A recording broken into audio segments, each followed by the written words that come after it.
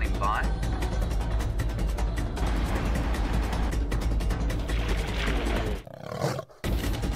Five, 4, 3, 2, 1.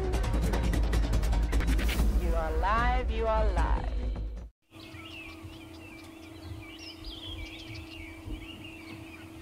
Good morning, good morning, good morning, and what a spectacular morning it is. Welcome to the sunrise safari. The night has been dark and cloudy and windy, and we're waking up to see what's been happening throughout the bush in the middle of the night. Welcome to the sunrise safari. My name is Jamie. I have Tebs on camera with me this morning. Brent is out with Andrew, following up on the tracks of Karula to see if he can relocate her after yesterday's sunset safari. Big welcome to Joe Wood and any other new viewers. We are coming to you live from the Djuma and Arathusa game reserves within the Sabi Sands, and that all falls under the Greater Kruger National Park within South Africa, an enormous wilderness area that has been under protection, and the animals have moved about for the last 100 or so years. And as you can see, it is a stunning morning, absolutely beautiful. Let's just sit and listen for a moment to the joy of the birds waking up.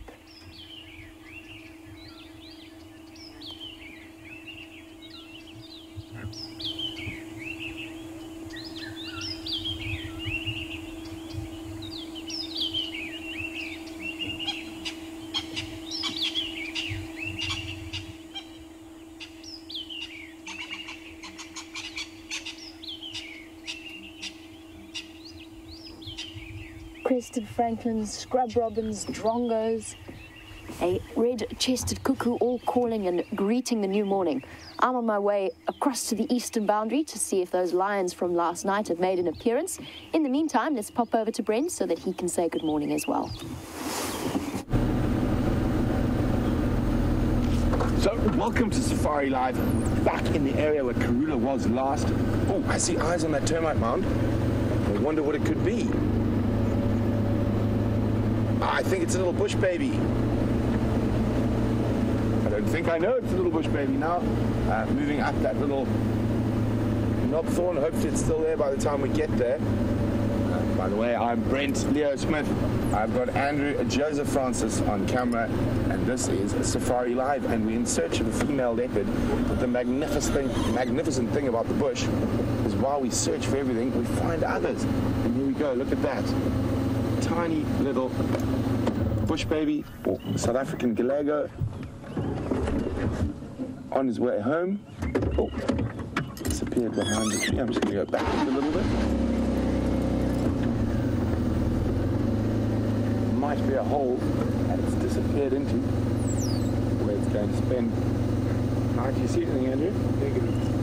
Maybe try forward.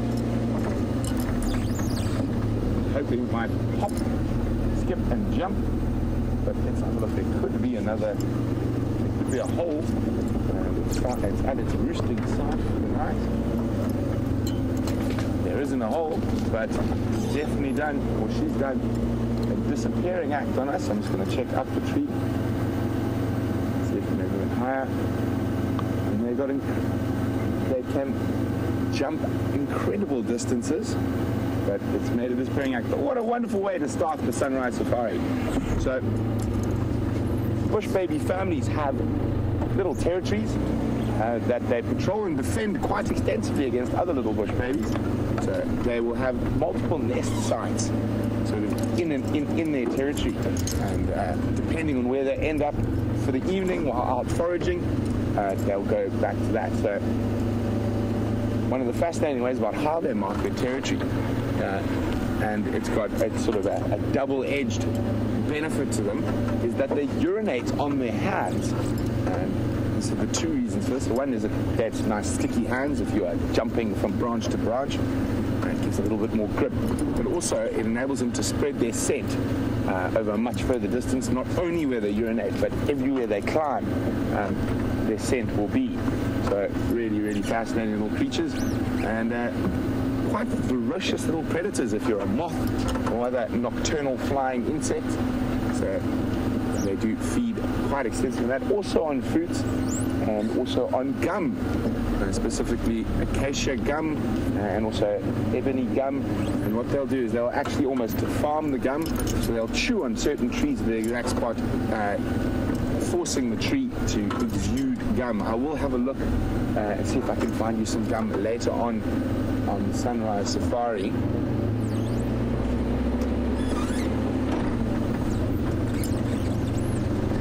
So hopefully the Queen of Juma, Karula, is still in the area.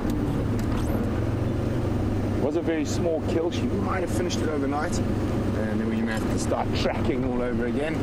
But that's half the fun, isn't it?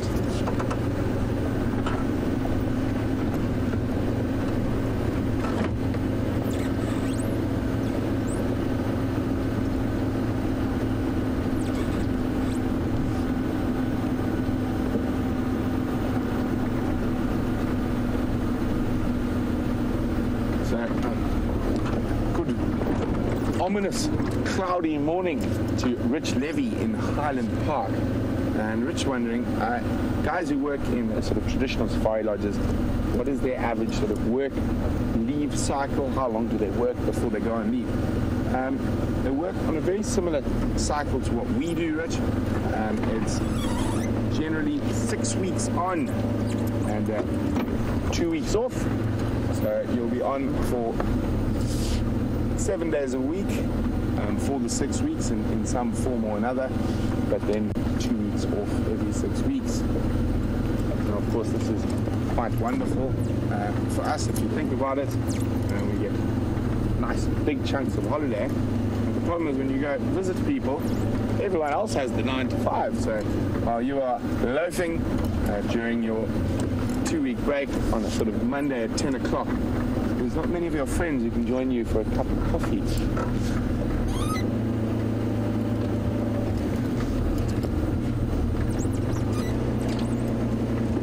Okay, we're right in this area where Karula was last seen. Maybe we'll also find Scott's chameleon. Who knows?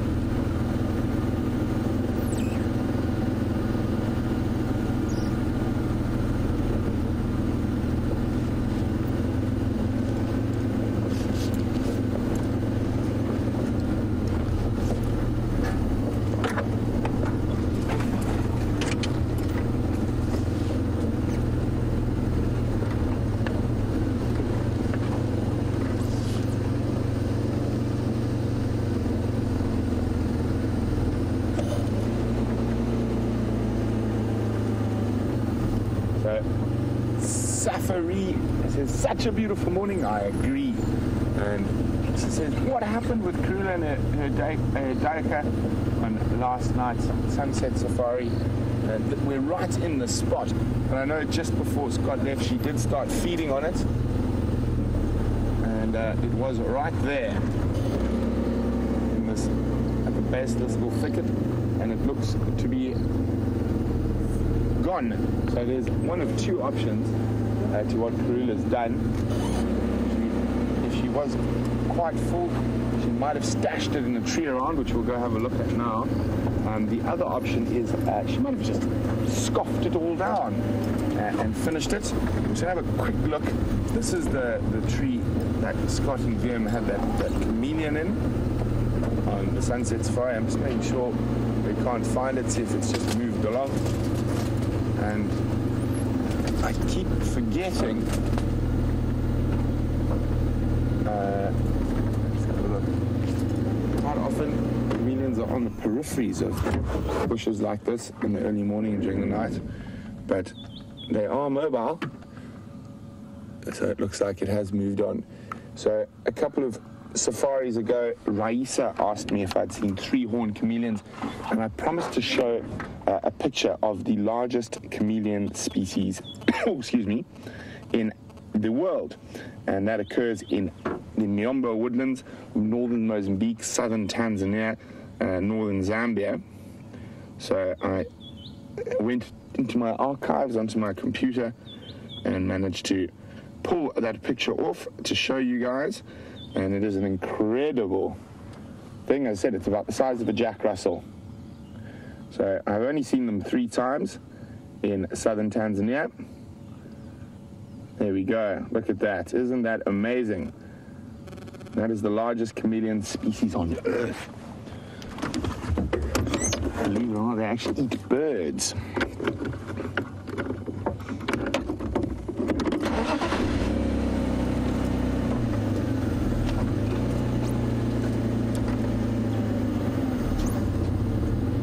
Well, a big congratulations to Kat in Tampa, Florida.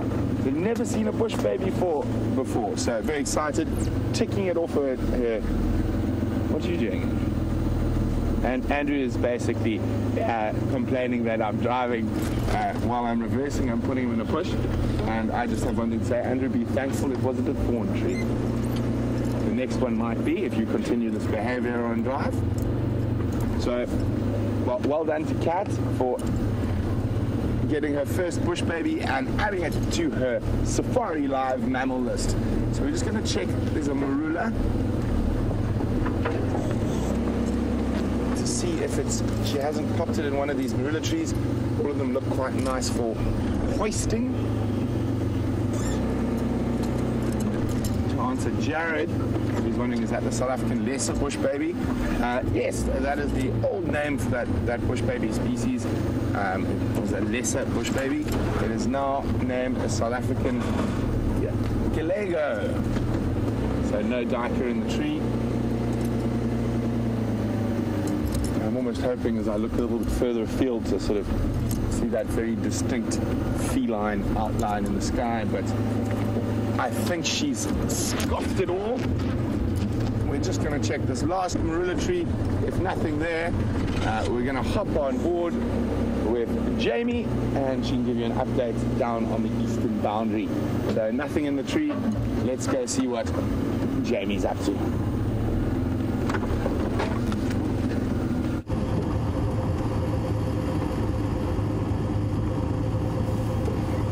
Just made it across onto Cheetah Cut Line, and I'm checking really carefully to see if the lions have decided to make their way back onto Djuma. Now, I hear that you were with a bush baby with Brent, and I have to just tell you the story that we had before we went live. Tibbs and I were out driving in the dark, and we stopped to look at a bush baby, and it launched itself across over the bonnet, but it misjudged, and it very nearly landed on the car. And we seem to be developing a bit of a theme at the moment, with animals appearing to want to join us on our safaris, which I'm sure you can all understand. And we did have a viewer who's fairly new to our safaris, as far as I know, and I have a questions to ask you. You wanted to know if the safari guides like your name. Well, actually, we were just tossing up, is it Safari, like safari, but you're a South African? Is that what we're going with? Just let us know. I do like your name, by the way, if that's where it's going. I enjoy that. A Safa, for those of you who are unfamiliar, is a South African. It's the term for a South African. I'm not sure if it's something that South Africans came up with and has just been adopted, or if it came from somewhere else. I mean, there's South Africans spread out throughout the globe.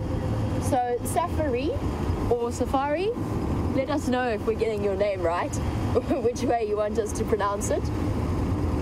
Might make answering any questions or comments that you might have a little bit easier. And don't forget, for new viewers watching either on any of the various platforms, you can send us through questions and comments, anything that you'd like to chat about or ask about. We're really keen to hear from you, so please do. There's nothing better than being able to interact with you on a more personal level. A quick summary of our evening last night. We had the 3 Nkuhumas. They killed a buffalo on the sunrise safari. It was a smallish buffalo, sub-adult, year-old size. They were finished fairly quickly because there was one Birmingham boy who happened to be in attendance, and he, I think, scoffed most of that. We stayed with them at Buffelshoek Dam for the entire afternoon, and right at the end, they started to hunt waterbuck. Now, I'm not sure what went wrong in that hunt. I couldn't switch on my engine and I couldn't shine my lights, so I couldn't really see, but they obviously missed the hunt. and the waterbuck got away and moved off. They wandered across towards water. And I think that they went to Buffelshoek Dam because they thought there was going to be water there. And it's been so long since the Nkuhumas wandered around that particular area that they obviously hadn't realized how much the dam had dried up. We also had the most amazing sighting of an elephant bull trying to go into Buffelshoek Dam itself to get at the plants that were growing around. The plants, I spoke this morning to Brent about it, and the name's just gone straight out of my head, the plants that are growing on the mud at Buffelshoek. They are apparently quite toxic, at least to certain animals, but apparently the elephants absolutely love them.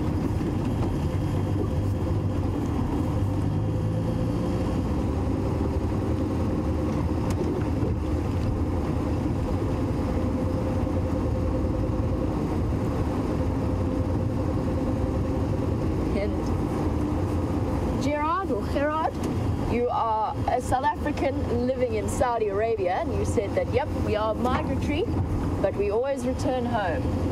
There's a saying that I was first taught when I came to work in the bush, and that if your feet touch red soil, you either come back to visit regularly or you just never leave. You can understand why. And while I double check around the tracks, Brent has found one of the waterbuck that I was chatting about a little bit earlier, so let's pop over and have a look. So we with some waterbuck whose brethren nearly became the evening meal for the Nkuhuma Pride last night, and you can see wonderfully fluffy in the neck. And you have a very elegant look about them. You know, there's some young males here as well,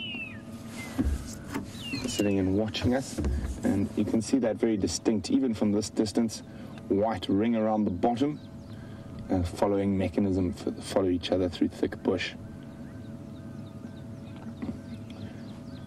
I've probably been ruminating for the majority of the night, now up and at 'em, so to speak, in the early morning. I start moving off to feed. The emblem of the Sabi Sands Game Reserve is a big male waterbuck with wonderful wide sweeping horns. So Judy was saying, Brent, why do you call Andrew Joseph Francis when we know his middle name is Anand? Well, I'm going to let Andrew answer that. Andrew, why do I call you Andrew Joseph Francis? That's my birth middle name, so... Here we go. So Anand is a nickname? Yes. And his proper middle name is Joseph. I think maybe we should start just calling him Joseph for a while, see how he takes to that. That's fine by me. Here we go. So we're going to leave these waterbuck. So what we're doing at the moment is we are circling the area where Karula is last seen. And we're going to check all the roads around to see if we find any of those pretty little petite cat tracks coming out of the area. Lovely pink hue starting to form on the horizon up here. Oh, hello.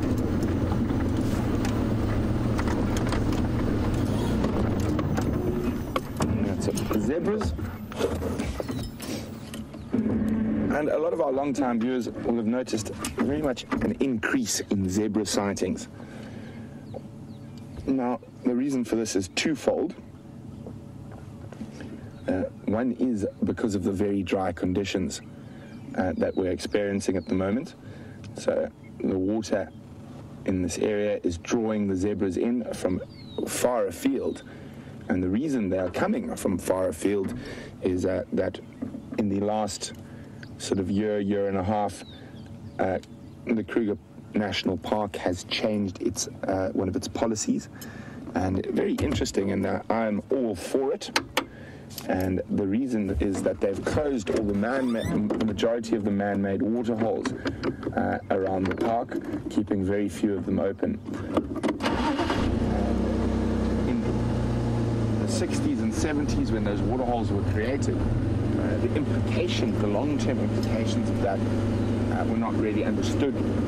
So what happened is all these waterholes were put into parts of the park where there was never permanent water. And what this caused was a sort of migration of game and also a complete changing of habits. And in doing so, they inadvertently almost completely wiped out certain species in the park. And the main ones being roan sable and brown hyena. So traditionally or historically what happened is there would be pans and around, and during the rainy season animals like wildebeest, zebra, buffalo, to a lesser extent spotted in a hyena and lions, following those animals, would move into these areas where there were only pans, and for the wet season they would all focus around there.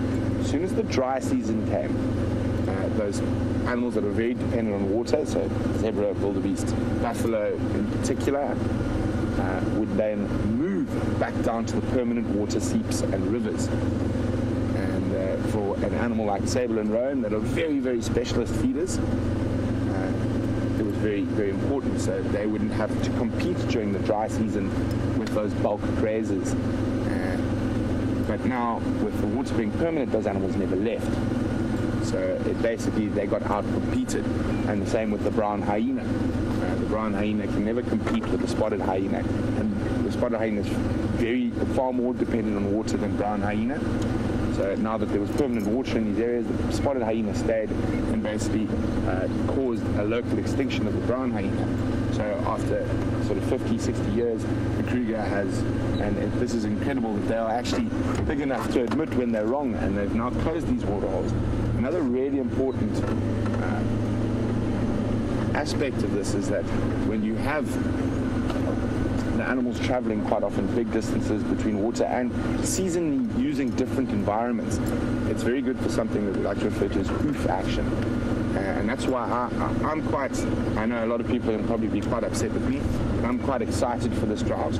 So we've had a very wet cycle, and a lot of this thickness of the bush, it shouldn't be this thick. If we look at a lot of these trees, they're sort of 10 to 12 years old, so all grown during this wet cycle. So traditionally, if we look historically sort of back beyond the 60s from old aerial photographs, this whole area was far more open and far more grassland.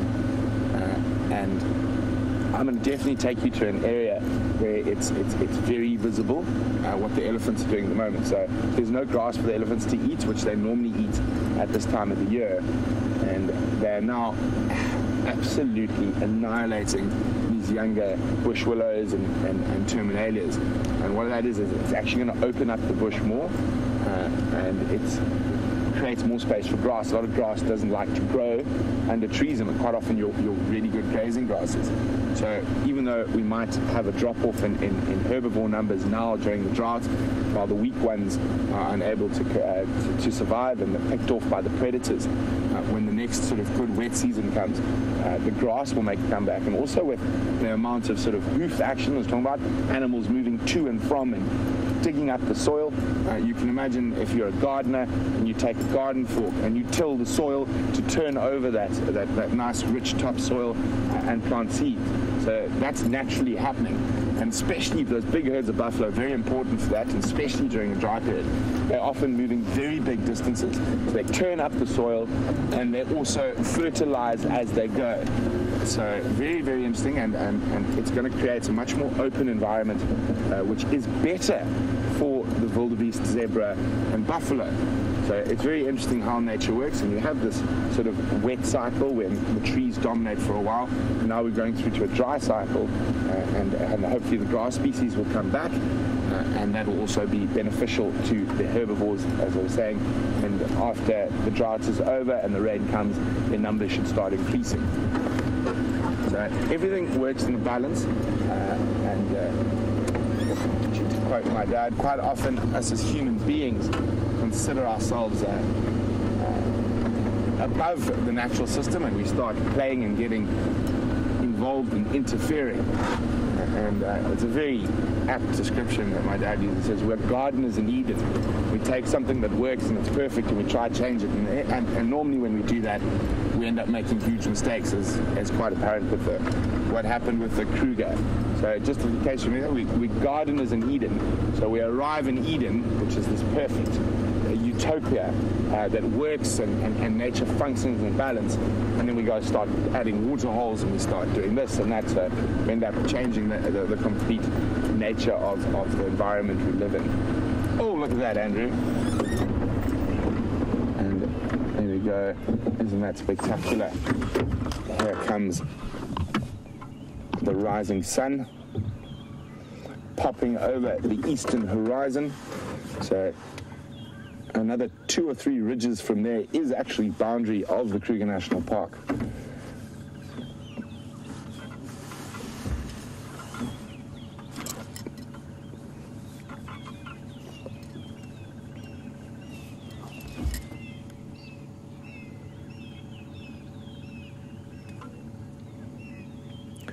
Well, a very good morning, and hopefully you've got your long stockings on and your fireplace roaring. Anna Marie says, isn't it incredible and amazing? She can't believe that sometimes she's sitting at home in a major blizzard and watching a stunning African sunrise here with us on Safari Live.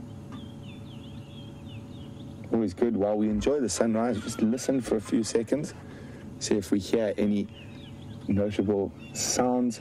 And what we're listening for is obviously possibly the call of a big cat. Oh, Andrew spotted a hole, disused aardvark hole. And it's not a home hole. That looks like a hole that has been excavated to try and get at some termites. So the dawn chorus is starting. You can hear a lot of sort of off to the left of us. Those are long-tailed shrikes or magpie shrikes waking up. And I can hear some hardy-dars flying over. Not the most beautiful call in the African bush.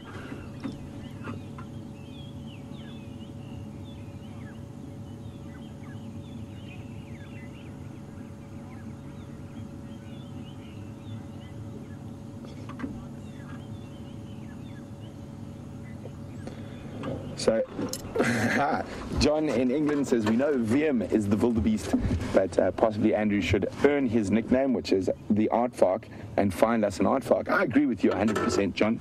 Andrew, find us an aardvark. And there is a possibility at this time of the morning that they might still be up. Unfortunately, the active den site I did know about is no longer active, and they do change den sites.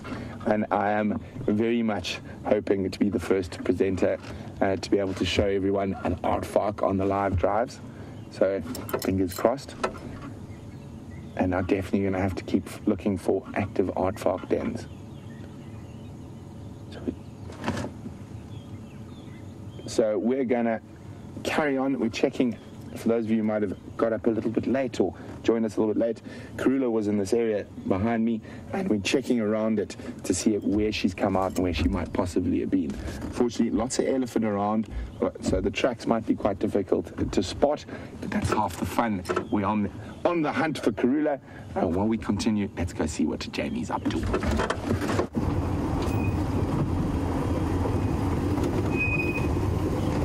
Speaking of animals wandering across tracks, I wanted to show you the tracks of where the Nkuhumas crossed last night. Unfortunately, a group of Duggar boys, or buffalo males, walked straight across them and pretty much obliterated them. But I really want to focus on showing you guys some of the tracks from last night. I'm just waiting for the sun to get up a little bit, trying to time it so that the light is perfect for having a look. And for those of you who were watching last night as the Nkuhumas walked up the road, it will be a really nice opportunity for you all to get an idea of what it looks like or what the tracks look like, exactly at the speed that they were walking at. This is where the buffalo kill was, around this particular block. All seems to be quiet though this morning. I know that big herd of buffalo walked through yesterday. doesn't look as though they've made their way back here. No sign of the Nkurumas crossing back onto Djuma, but that doesn't mean that they're not going to. It's still nice and cool. It's actually quite chilly this morning. Currently, we started off the morning at about 20 degrees or 71 degrees Fahrenheit, which maybe for those of you in colder climates, you must be thinking it's absolutely ridiculous that we call that cold. But I think we lose a little bit of perspective here as to what cold actually is, and this morning feels a bit chilly.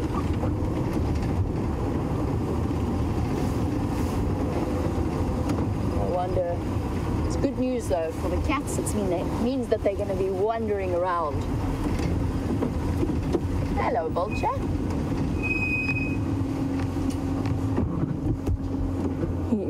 He's on his way. It was that hooded vulture from yesterday afternoon. Yesterday afternoon, Andrew and I were tracking the lionesses, and we came around the corner and a vulture got startled and shot out of the tree on the right of us. And as a result, both of us were so busy looking at it, we completely missed the lions that were underneath the tree for a good 5 or so seconds before we realized they were there. I think we were just out of practice in terms of lion spotting. But the vulture's hanging around. There's not much left of the buffalo. And having a look now at the road, the hyenas have cruised through at some point last night as well. The little hoodeds, they can pick at the little bones and pieces that are left.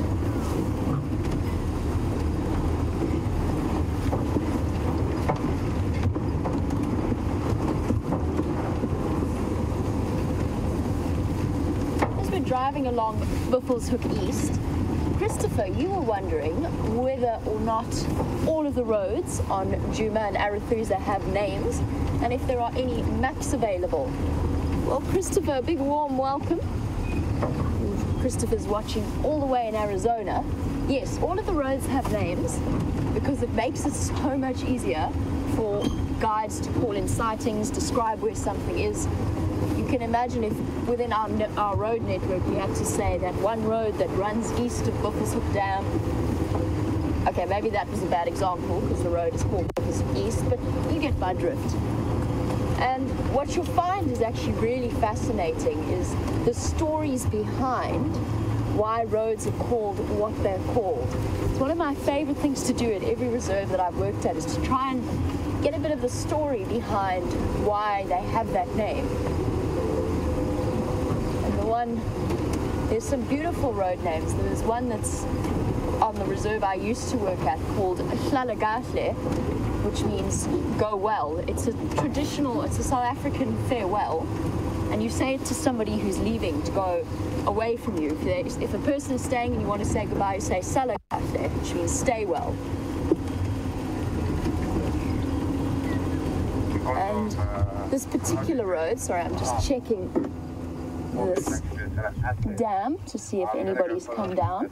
But the story behind that was actually there was a memorial to some of the reserve owners that had died in a plane crash. But beautiful stories behind road names. All kinds of stories. Oh, that's what I wanted to do. That's what I wanted to do. I wanted to wander down into Buffelshoek Dam.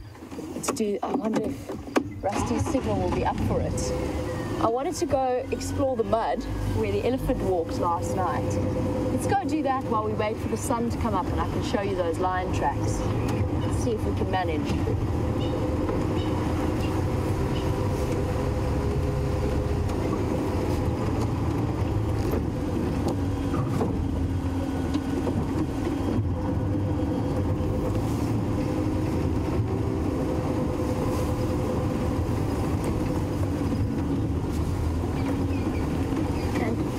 Joe Wood, who is watching from Canada. I'm glad that you're sticking with us and watching the sunrise safari. And you were wondering if all of the animals have names. Sorry, just got to negotiate a bumpy patch. And Joe, generally our leopards and our lions absolutely do. That's pretty much a reserve tradition within South Africa. So our leopards and our lions are named. Recently we've been trying to give names to the hyenas to try and keep track of them. But beyond that, we don't tend to name any of the other animals. Sometimes there might be a particular character that is really interesting. So, for example, an elephant or a hippo that's made itself at home around us that we see regularly, and then we might name them. But for the most part, it's largely the leopards and the lions that get names. This is where the elephant bull was walking yesterday. You can see there is actually a bit of water. And if we look, Tibbs, if we can zoom in on the mud around that water, I see tracks in there. And those look like lion tracks. So maybe the Nkuhumas were more sensible than we realized. Difficult to see. I'm going to hop out and have a closer look. Let's have a look and see. Looks like lion tracks to me. Oh my word. This could end badly. I could end up in the mud. Yep. These lions definitely came down to drink yesterday. It must have happened sometime before we saw them. But you can see how they've splayed into the mud and their toes have spread out as they've led down to have a drink. This is the only real spot where they could actually come down and have water. And I don't know how clearly you can see it, but there's 1, 2, 3, 4 toes and the back pad sliding in ever so slightly into the mud. Well, that's awesome to see. So they were sensible, they did have a drink. Yesterday, when we were here watching the Nkuhumas, I was telling you about that big elephant bull that walked into the mud. Now, I can't position the car to go and see exactly how deep it is where he was walking, but I'm going to take a little walk, a little stroll, and you can have a look to see exactly how deep it actually is. See if I can show you without disappearing into the mud myself. Now, apparently, Brent was able to walk across this mud. Let's see if it works for me.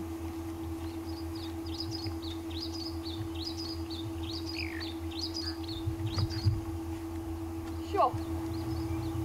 Really, really deep.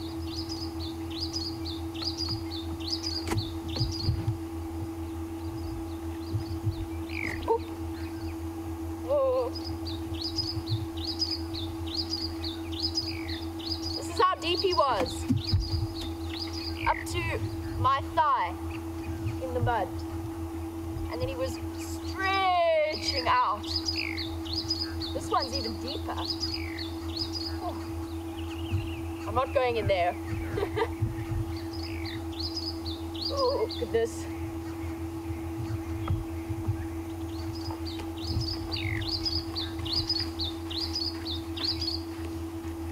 So for those of you who were watching yesterday, I said that I wanted to come back and just see. That hole that I was in there came up to about mid-thigh, but he was actually much, much deeper. There's another one further in that probably would end up about to my waist height. So I'm about 5'7", so that puts it at about 3 feet down, maybe about 4 feet down into the mud. It was extraordinary to witness. I didn't go into the deepest hole because I was a little bit concerned I may never come out again. Cool. Nice to just have a look at those sorts of things. It was fascinating to see. I was so surprised by his commitment to the cause.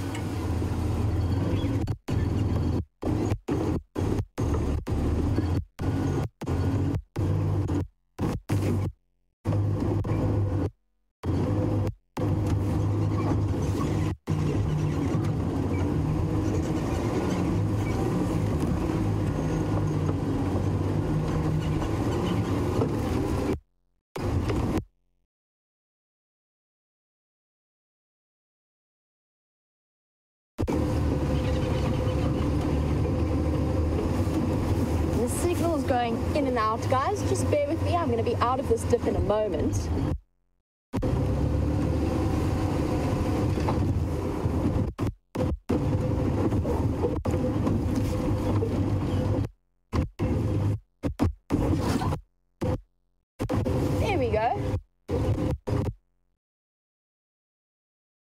So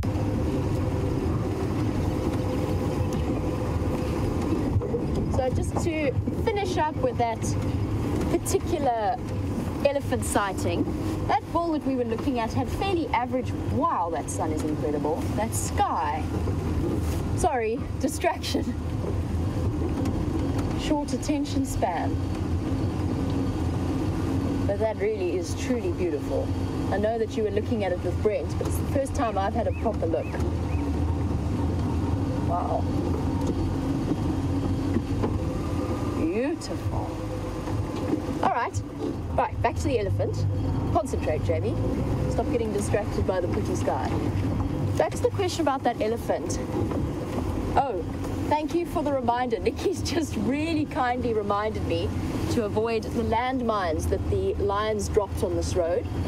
Thank you, Nikki. We'll be very careful where we drive.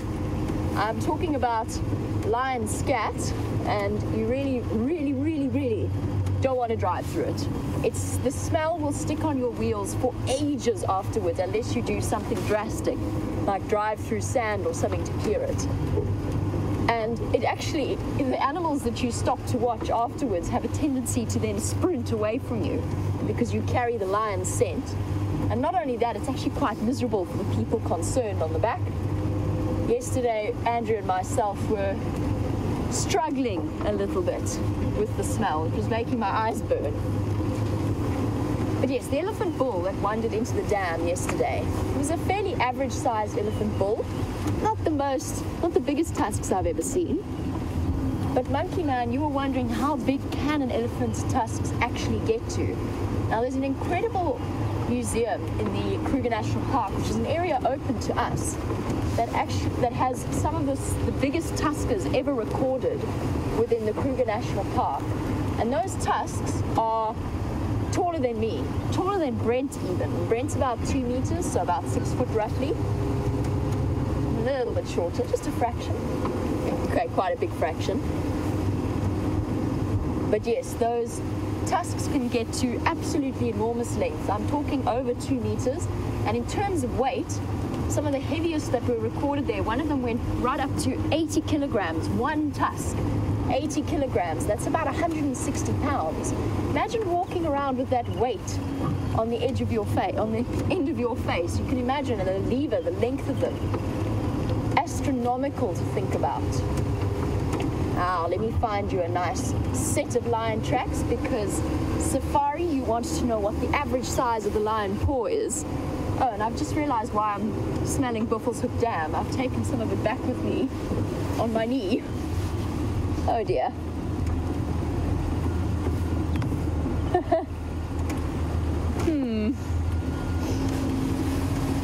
That is unintentional. It's quite smelly, bud. And now I have a smelly knee. Oh well, I suppose it's better than lion scat.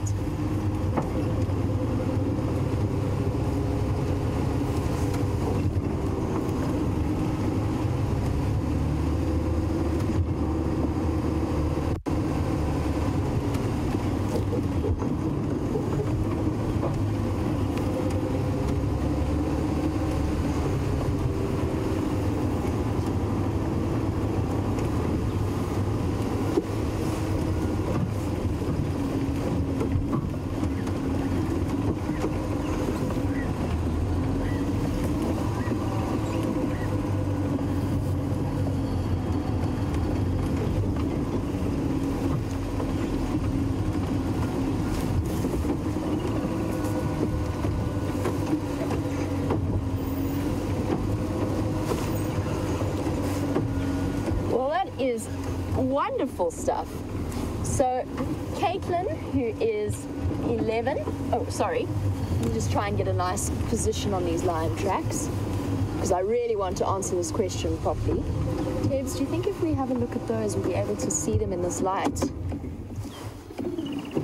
So both Safari, who is watching our show, and Caitlin and Kayla, who are 11 and 10 respectively. Apparently, those two little ladies watch our show regularly. They watch our Sunset Safari as part of their homeschool education, and they watch our Sunrise Safari at night, but sometimes get tired.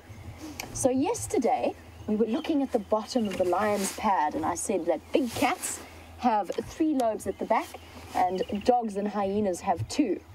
Caitlin and Kayla have gone checking up because they wanted to have a look at their dog and their cat's feet, and they noticed that at the back of their dog's pad, their dog has also got 3 lobes. So you were wondering whether or not it's a general division or if all canines have only 2 pads at the back. Let me hop out. I want to show you what I mean. We still need the sun to come up a bit actually to see this track clearly, but it helps with the average size as well. So first let's deal with the size. This is the track that we're looking at here. Now, I'm going to give you a bit of perspective. This is the size of my hand, and it's about the size of this lioness's front track. So the front feet of all animals are always, with some exceptions, which I'll get to in a moment, but almost all animals, they carry most of their body weight on the front. So the majority of their body weight sits around their shoulders and their head, means that their front tracks are nice and big and round, whereas their back tracks are slightly smaller and more narrow. If I grab a stick, I can actually trace for you what I mean about the back pads. Now, it's not the clearest light, but at the back, the track goes 1, 2, 3, and then there's 1, 2, 3, 4 toes. This is the front track here, shaped in a nice circle, and the back track, which is a bit more pointy. So for Caitlin and for Kayla, with your question about whether all dogs and hyenas have 3 lobes or 2 lobes, they still have the sort of the 3rd lobe, but it's a bit smaller in dogs, which means it doesn't show up clearly when they leave footprints. So for your research, have a look where your dog walks. Maybe if your dog walks in mud or on some sand, have a look and see if you can see that 3rd lobe. Usually you can't. And I've looked on my dog's track as well, and I can only see the 2 lobes, even though there are 3 at the back. Whereas with cats, those 3 lobes show up nice and clearly. And it's especially clear with the big cats because their feet are nice and big. This is from last night with the lionesses walking down the road. I'm still going to try and find you a clearer one. Come on, son. You need to come up so we can see the tracks properly.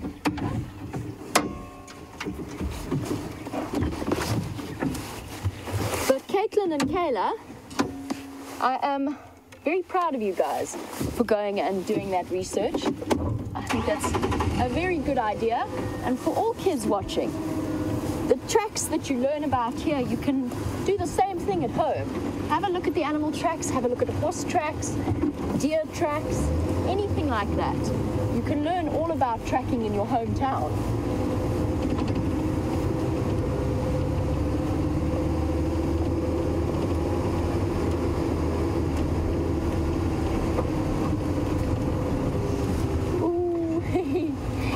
Declan, who's watching, Declan is 11 years old. Declan, you were wondering if there will be diseases in the mud on my leg. Declan, I hope not. No, I'll be absolutely fine. The smell is coming from some algae and some decomposing plant material, but nothing serious. Even though there have been a couple of rotting fish in Buffelshoek Dam, those have mostly decomposed now. I'm not too worried, Declan, about it. I'm sure I will be absolutely fine. Luckily, though, it's on my knee and not in my mouth or in an open cut. Generally quite a good idea to keep those quite clean. Well, while I continue on my search for nice tracks to show you and interesting things to teach you, let's pop over to Brent for an update. So we did manage to find Karula's tracks, but we've left them. Aubrey just came over the radio saying there was a male leopard calling in this area. So we've come to give him a hand here, and if we don't have any luck with this male leopard, we'll go back onto Karula's last tracks. Her tracks were actually heading in this direction. The last track was about 1.5 kilometers to the west of us. And we have a new viewer called The Awesome One on YouTube. It says, that looks like a cool job. It is a very cool job, and we're very lucky to have a job that we love. And The Awesome One, don't forget you can also ask us questions about our awesome job, and you can do that by popping us an email at questions@wildearth.tv or use the hashtag Safari Live on Twitter. So we've left the female leopard tracks. We're on search of a big male leopard tracks. If I had to hazard a guess, it's more than likely going to be Tingana. But who knows? Could it be a new male? You never know. That's the best thing about the bush. Is something completely strange and different could happen around every corner.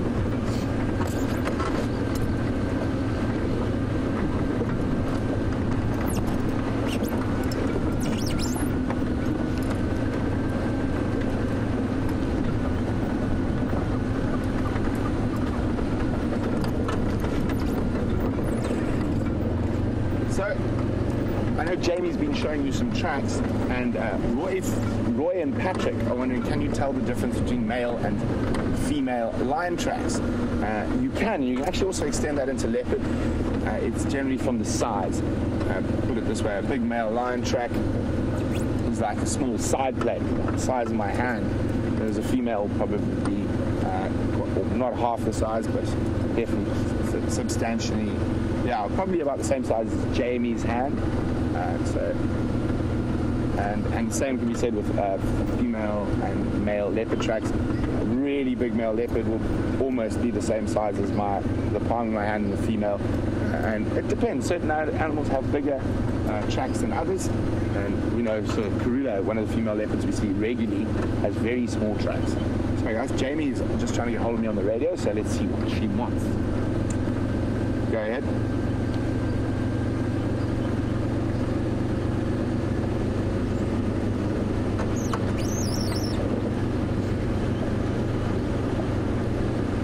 Welcome to move into the area. Aubrey's checking around Weaver's Nest. He said the audio sounded somewhere sort of between Philemon's and Treehouse. I'm checking Shabam through to Gariman, then I'm going to do Treehouse back down to Weaver's Nest. If we get no luck here, there are tracks of Karula that head sort of southeast from Ballanite's junction with Zoe's and Rebecca's.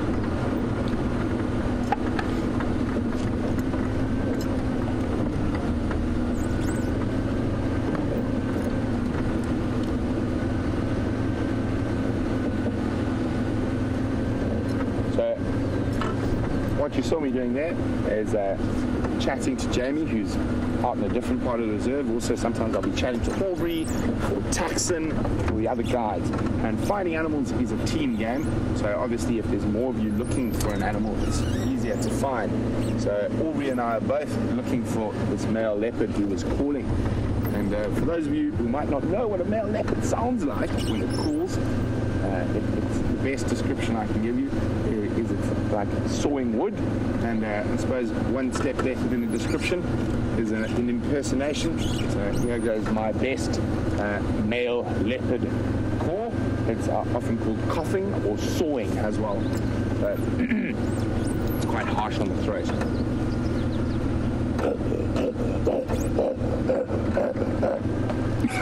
There we go.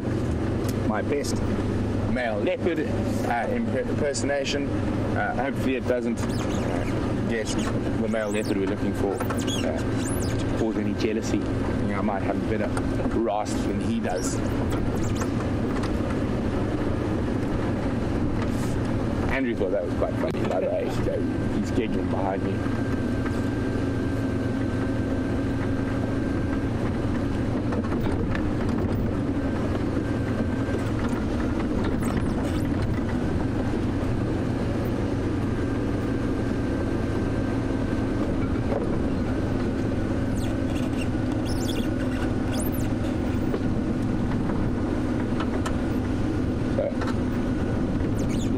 Andrew and I are on the vehicle that is nicknamed, or its name is the Giga, and that's Jiga,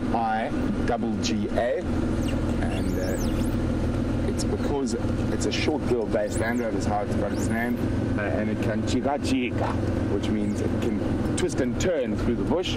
That's how Giga got its name, Jiga. And Noreen is wondering why am I driving this vehicle today and Jamie's driving Rusty, and which determines which presenter drives which vehicle on which day, and are there any particular favorites? Well, with the vehicles, we we rotate through them. So we'll do 2 drives on each vehicle before swapping. So it's very fair. We share the vehicles evenly. Wendy got her name because it came as a name. Apparently it was called Wendy beforehand, and before we bought it. Wendy is at the doctor. So she is in the town of Hoedspruit, having some work done on her, and she's also currently getting her big 6-month service. So obviously these vehicles have quite a hard time, and they need to be maintained, and after 6 months we often have to do things like bushes and bearings and things like that. And then the third vehicle, the latest in our fleet, is Rusty, and that's because it had a bit of rust on the chassis when we first got it. And speaking of Rusty, Jamie's driving Rusty this morning, and Rusty was actually brought in as a backup vehicle to Wendy and Jigger, and also Andrew's quite fond of Rusty because it's when the drone is up and operational. That is Andrew's throne as drone commander. He sits on the back of Rusty and likes to think he's very important while he zooms around in the air. So, speaking of Rusty has a wild animal with a heartbeat. So let's go have a look what Rusty's got.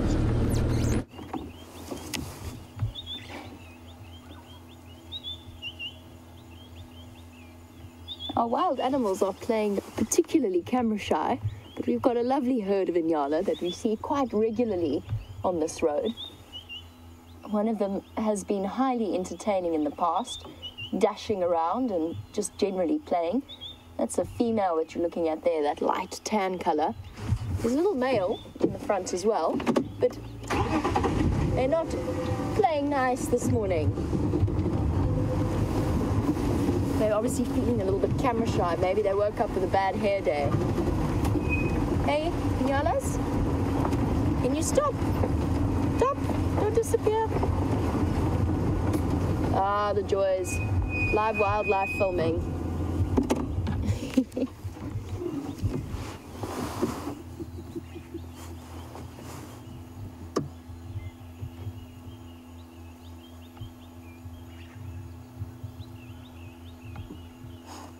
There we go. The last view of those Inyala, unfortunately, that I think we're going to get. They've decided to move off into the thickest vegetation they could possibly find. Now, a couple of days ago, I was with Tebs actually. Tebs and myself were driving, having just had the most spectacular black mamba sighting, and we came upon quite a mysterious scene, which was a dead Inyala with a battalier feeding off her. And we went off and we double-checked and we tried to see I actually thought it was a kill at first. I was trying to see if we could find the predator attached to it. There was no sign of any predation on it.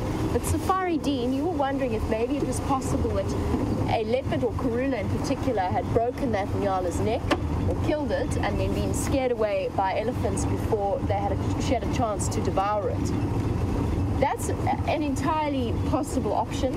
Now, I couldn't see any signs of bites around the neck, but the carcass was quite decomposed and there were some scars and some old patches that could maybe have been puncture wounds or signs of a struggle. It's very difficult to tell. That's as likely a theory as any one of the ones that we came up with. It was, hello boy. We've actually got a nice Inyala who's going to quite possibly walk behind that bush, but having seen that female, for new viewers, it's always nice to have a look at the difference between the males and the females. You can see that much darker coat with the tan stockings. Only the male Inyalas have horns as well. This is a nice, impressive big male. They're also much fluffier than the females, and the reason behind that is it adds to their intimidation factor. So when a male Inyala fights, or is going to fight, they do what's known as piloerection, where they fluff up all of the fur along their back and their tail, and make themselves look nice and big to look more intimidating for other males. Let's go forward a little bit. Maybe he's going to come out and still play nice.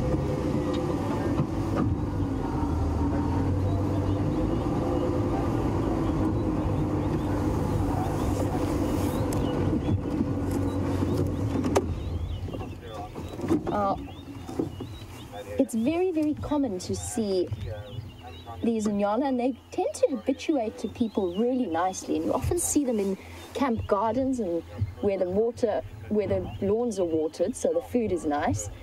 And Owen Tube, you were wondering, welcome by the way to our safari family, and please keep sending through your questions. You were wondering if it's ever likely that the Inyala would attack, and the answer is no.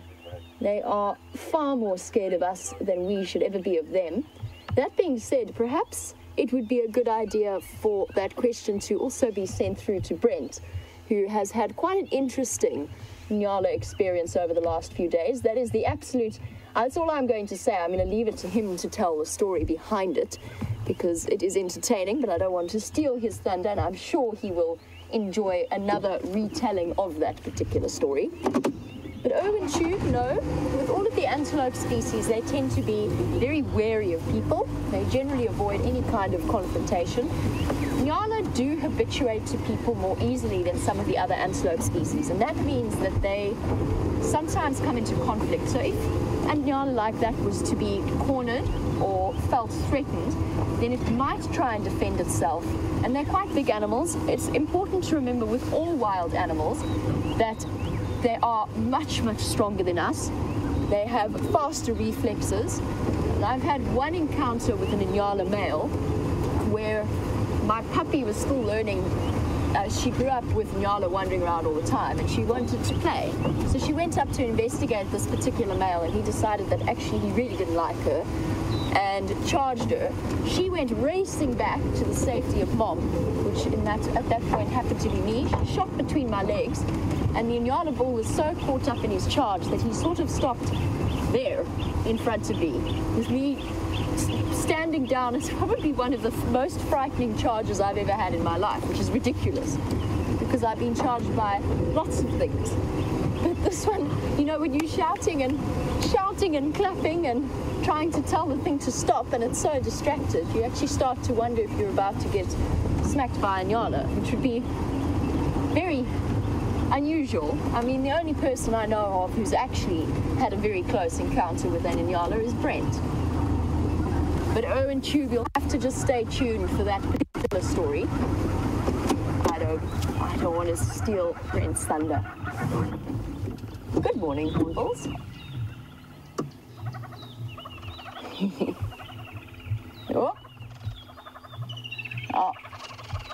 We're just going to get the display of these two hornbills. I think they might do their little head bob. Come on, guys. For new viewers, work on your bird list. Being very vocal. These two red bulls. There we go. This is a mated pair that are displaying to each other and the other hornbills in the area. I'm not sure if that other red bull with them is one of their previous offspring. It could well be. Hornbills stick around with their parents even after they've grown up, and they help them with their nests and to raise the next set of chicks. It's known as cooperative breeding.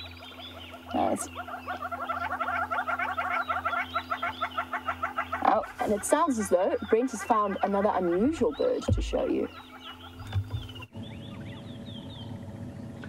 So I know a lot of our birders out there, we've been trying to get a good view of this kingfisher species for you. I know it's not the best, but it could be a new one for your list, so we're just going to get a safety shot from here. It's a grey hooded kingfisher. So definitely the most rare of the Hallison kingfisher species we get here. You can see his head bobbing. I'm going to try to sneak a bit closer. And hopefully we'll get a nice view. So I know Mike in Florida was really looking for this bird to add to his bird list. So hopefully Mike is watching this morning and can add the uncommon grey hooded kingfisher. Ah, little. But he hasn't gone far. Andrew, you better be on fire now.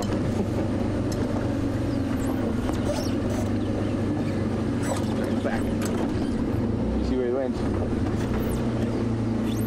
Oh, he's done a ducker. Such a pity. Anyway, we did get a little view of him there, a grey-hooded kingfisher. So we haven't been able to find any of these male leopard tracks.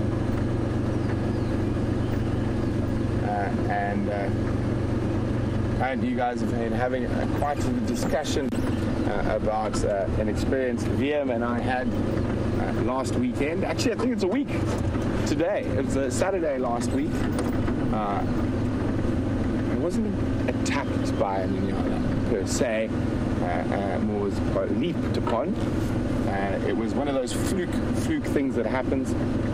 VM was kindly giving me a lift back to my house and in the rain, and I didn't feel like walking in the rain. And as we drove out of the Juma research camp,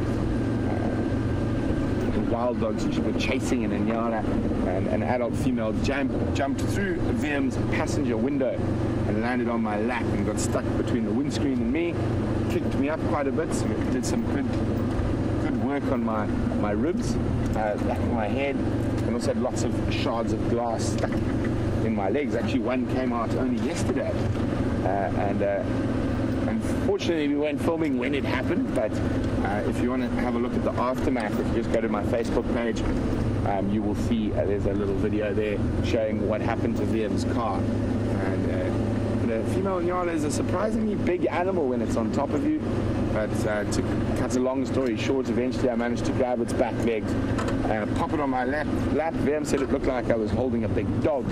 Imagine I had an inyala around the waist like this to stop those hooves kicking me, and I then just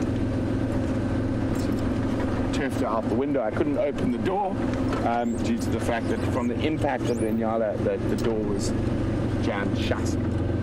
But yeah, quite a scary experience, and we were very, very lucky to come out as unscathed as we did. It could have been a lot worse, and thankfully it was a female and not a male, and I'm not sure what happened to that inyala, but it ran off at speed after being turfed out the window, so I'm not sure what happened to it after that.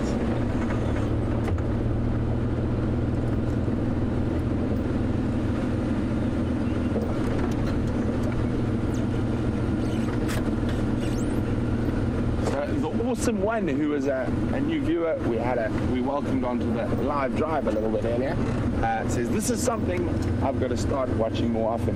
We agree wholeheartedly, and welcome to the Safari Live family.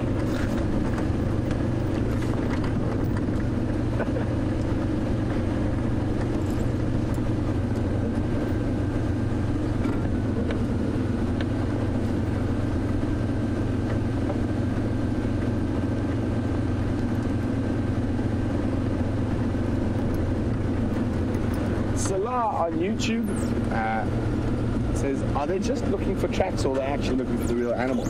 Well, it's not generally, if you keep following the tracks, if you're lucky, you'll find the animal creating them.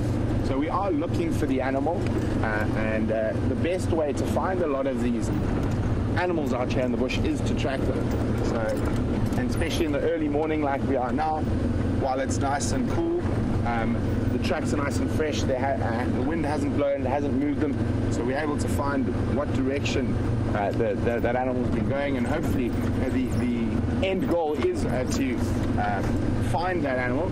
And also Scott is having a nap this morning, a well-deserved little rest, so we rotate, and my name is Brent, and that's Andrew Joseph, whose hands you see occasionally appearing behind my head. There we go, like that.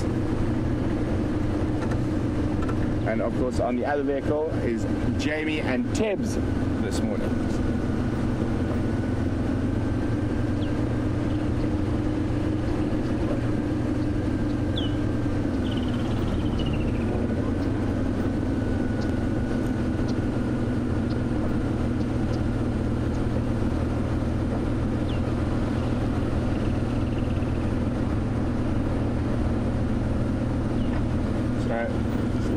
Lapa says, speaking of striped animals, so the cousin, and Alyssa's referring and asking after the cousin of the Nyala, the kudu.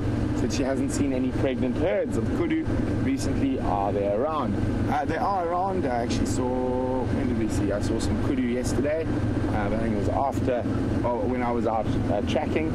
They are around, and kudu could be pregnant at any time of the year. They're not, them, Nyala and bushbuck, who are all sort of cousins, trafalgarids, spiral horned antelope.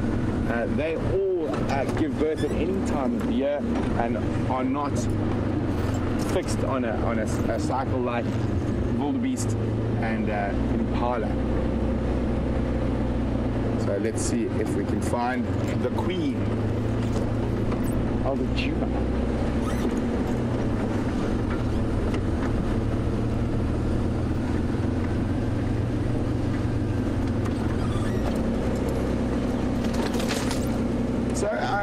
Austin, seems like great minds think alike. I like Austin, who's 13, was asking, are kudu and Nyala related? Well spotted. You can see they're of a similar family, and bushbuck is the final sort of one that we get and see here regularly of the spiral horned antelope family. So good observation skills there, Austin. And the trafalgarids happen to be a favorite of mine, not when they're jumping through the window, of course, but probably I think my favorite antelope is the bushbuck. Incredible little guys, very, very beautiful. Scott and Nikki have been making friends with a bushbuck. I don't know if you guys saw the video by Scott.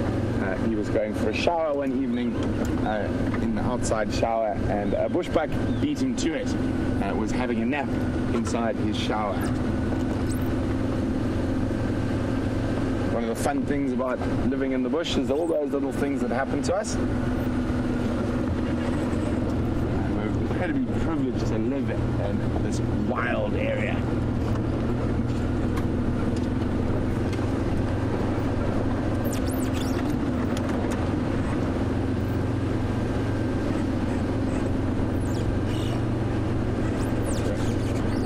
Chatting about spiral horned antelope, Erwin Tube would like to know, what is an Nyala's main food source? How's that for perfect? So one of their favorite foods is this little very bright tree growing right next to us. And if we have a look, you can actually see where the broken branches are to the right, where it's been a little bit up there, Andrew. There we go. It's been nipped. It is a buffalo thorn. So Nyalas are browsers, so that means they eat leaves. So they feed on quite a wide host of different tree species, but this being one of their favorites. And imagine that. While we stop there's a sunbird nest. You see it, Andrew? No. There we go. It looks like a little white-bellied sunbird's nest. Just going to have a closer look quickly. See where the entrance is. Got to be careful because this buffalo thorn that it's in has got very sharp hooked thorns, and this one doesn't look like it's used. It looks like it's a bit old. The entrance is on the other side, but it's getting a bit thin around the bottom and stuff, so I don't think this is in use at the moment. So quite a lot of the sunbirds, interesting enough, will build nests like that, and they'll even collect and harvest spider webs, and they use the spider webs to stick the nest together. So it's made up of dry leaves and grass and twigs and that, but all stuck together by using spiders, a spider's webs. Oh, what do you got there, Andrew? Spider. Oh, there we go. There's a community spider nest. Well spotted, Andrew. And obviously probably got harvested quite heavily for the building of that little sunbird nest. I think I just saw a spider walking along there, but there we go. So there's this community spider nest, and there's the sunbird nest. Now, community spiders are one of the few communal or group living spiders in the world, and they live in small little colonies.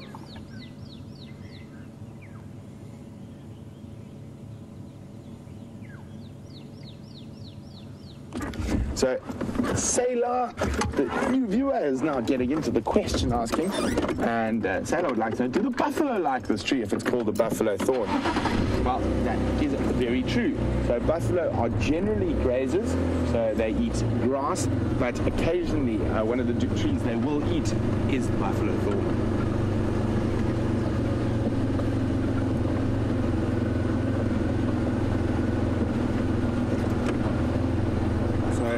Before we move on, let's have another little, I'm just going to collect a little branchlet of that buffalo thorn and tell you guys a story while we continue to search for leopards.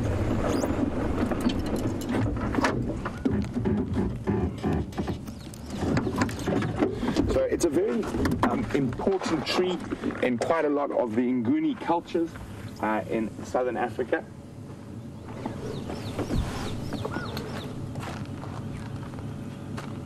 Let's find one that's got a really nice example of what I want to show you.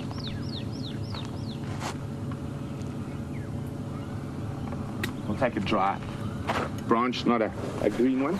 Oh, but before we leave it, also, if you ever want to add something extra to your salad while you're out in the bush, nice and tasty. That's why all the animals like it. And it is edible to humans, as you can see. Yum, yum, yum, yum. And pop that there. So, before we get moving, I'll show you quickly. See, buffalo thorn is quite unique in the fact it's got one straight thorn and one hooked thorn. So, hooked thorn, straight thorn. And that will become very important in the story I'm about to tell you. So, as we move on, I will tell you. So, in quite a few of the Nguni cultures, particularly the Zulu culture, the buffalo thorn is a vessel to transport spirits of departed loved ones. So, when loved ones die away from their traditional home, a family member will be sent to the area where they've been buried that is away from their traditional home. And what will happen is a buffalo thorn branch, probably a little bit bigger than this one, will be chosen very, very carefully. It will then travel with that family member to the area where their family member has died. It will be placed on the grave. And the hooked thorn captures their spirit into this vessel for transporting loved ones, and then that branch will travel back to their sort of ancestral home. Quite often, so this happens in northern Zululand, where it's sort of quite rural and a lot of traditional beliefs still exist. And so that branch will be transported. That branch will also be looked after like it is a person. So if I was transporting my family member and I wanted to have a Coke, a cola, or a fruit juice, I would then also buy the branch of fruit juice. When I bought a meal for myself, I'd then buy a meal for the spirit. And if I'm taking a bus, I would buy a bus ticket, and the branch would have its own seat in the bus. Really, really fascinating.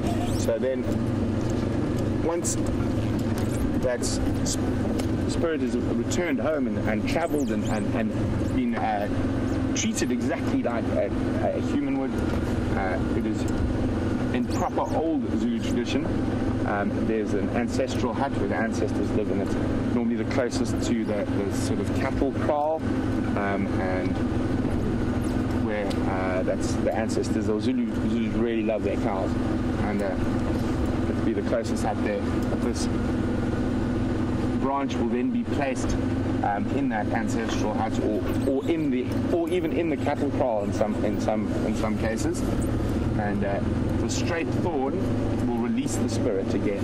So the hooked thorn catches the spirit, and then that long straight thorn will release the spirit, and it can go join the rest of its ancestors and its ancestral home. So absolutely fascinating there, the buffalo thorn It has also got another, quite a fun name after quite a serious story about dead things or dead people in Afrikaans, which is a language we have here in South Africa that's a derivative of Dutch. It's called a wag 'n bietjie bos. Actually, it's called a blinkblaar wag 'n bietjie bos. Basically, that means a shining leaf, wait a bit tree. It's called a wait a bit tree because of these thorns, and if you get stuck in it, you have to wait quite a bit while you remove yourself or extricate yourself from those thorns.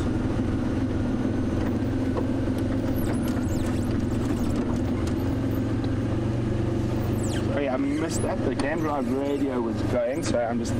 Mike, I know you were asking something. I'm just checking. Give me a second.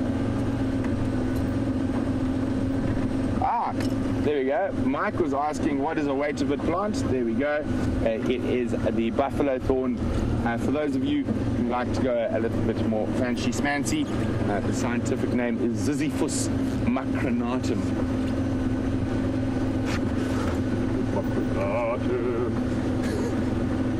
So Jamie's just trying to get hold of me on the radio. Standing by, Jamie.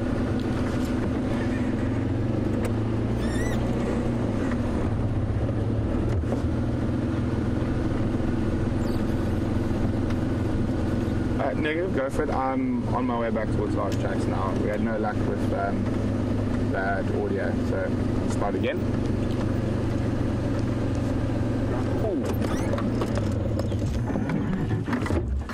And oh, look at him jogging away. It's a ground hornbill, an endangered species. I can actually see 3, 4 at the moment, and oh, there was something, and it was swallowed very quickly. I'm just going to try and move a little bit further forward. Actually, those of you who've been watching or listening to the Juma Dam Cam might have heard them calling this morning. One of the really beautiful and distinctive calls in the African bush. It's sort of wonderful. There we go. So, an endangered species, there's less than 235 mating pairs left, and very long-lived species, live to about 45 years. And we're going to try and have a look if we can see if they're male or female. And it can be quite difficult, especially at this range. I'm just going to use my binos quickly. So that one in shot at the moment. What do you say, Andrew? I'm going for male. And I'm afraid Andrew is incorrect. Oh. It was a female. The one behind it was a male. Unfortunately, unfortunately, I didn't get a sex on the last one. It disappeared before I could get it. So the reason we very closely check sexes on ground hornbills is we are we help aid an ongoing project that is obviously with all endangered species. It is quite important to try keep a note on them and keep a note on numbers. So if we have a look here, so the male, the casque, which is this ridge on the top of the beak, is slightly more prominent, and the female has a blue spot in the middle of her throat. And that's the big difference. So I definitely had one male, one female there. I unfortunately didn't get the sex of the last one. And with a lot of things like endangered species, we're not going to sort of harass them at all. We'll just let them be. Hopefully we'll maybe bump into them a little bit later on a more open spot. But endangered species, only 235 breeding pairs. And so we do constantly, if we see them, mark the area we've seen them and the sexes and send that through to the researchers. And the reason they're so endangered is that when in the sort of from the 20s onwards, when we didn't really know much about some of the insecticides and poisons we were using, wipe out, the farmers to wipe out sort of crop raiders. A lot of those poisons transferred onto some of your other animals, so oxpeckers and hornbills, ground hornbills in particular, were heavily hit by that. But they're both good news, both their numbers are coming up slowly.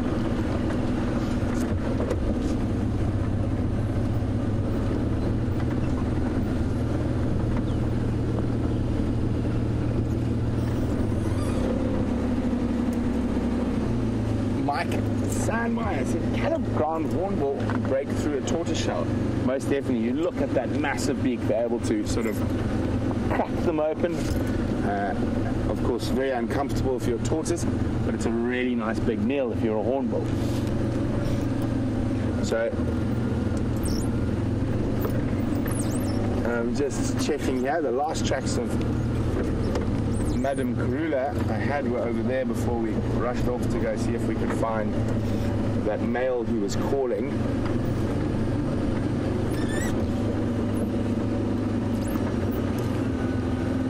So Karula loves a termite mound, and there's a couple of nice ones in the distance. I just want to have a quick look, see if she's not resting on top of one.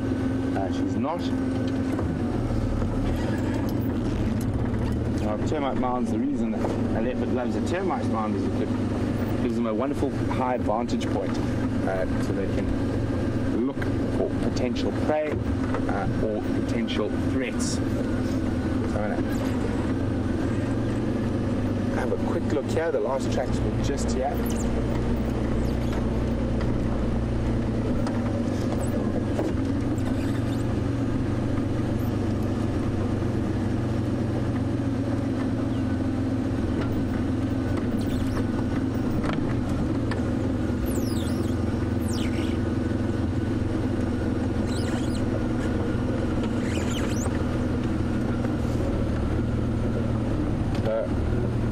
Checking where the tracks are, and while we do that, Wayne in Philadelphia would like to know, do they roar or purr? So Wayne's actually brought up quite an interesting thing. Cats that can roar can't purr, and cats that can purr can't roar. Aha, isn't that amazing? So a leopard, it's called sawing, but it is a form of roaring, and the cat species that belong to the family Panthera, which is your large cats, are generally the ones that can roar. So lion, leopard, jaguar, tiger, and your others are the ones that purr. And there's a very beautiful torchwood tree, or Balanites morgami, also sometimes known as a green thorn. I'm still just trying to find that last petite and the beautiful little leopard track of Karula, the Queen of Juma. And there we go, there she is. That's the last track right there. So I'm going to get Andrew to show it to you.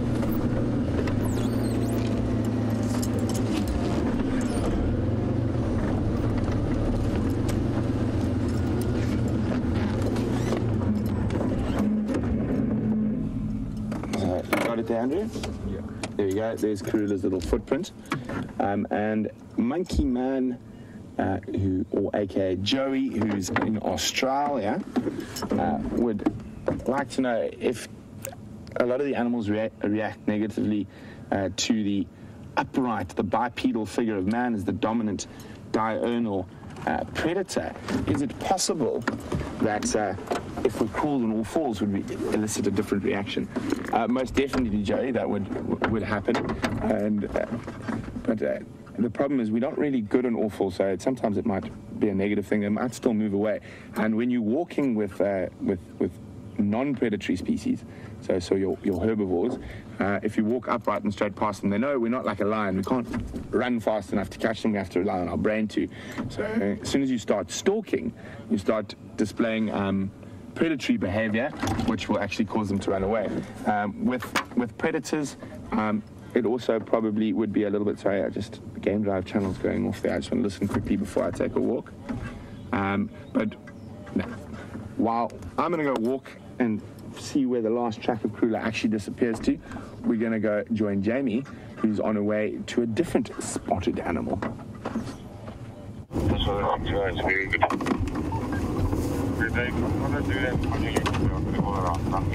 And while Brent goes off in search of gorilla, you've come across at just the right time as we make our way towards the spotted hyena den. My favorite predator to sit and watch, always entertaining.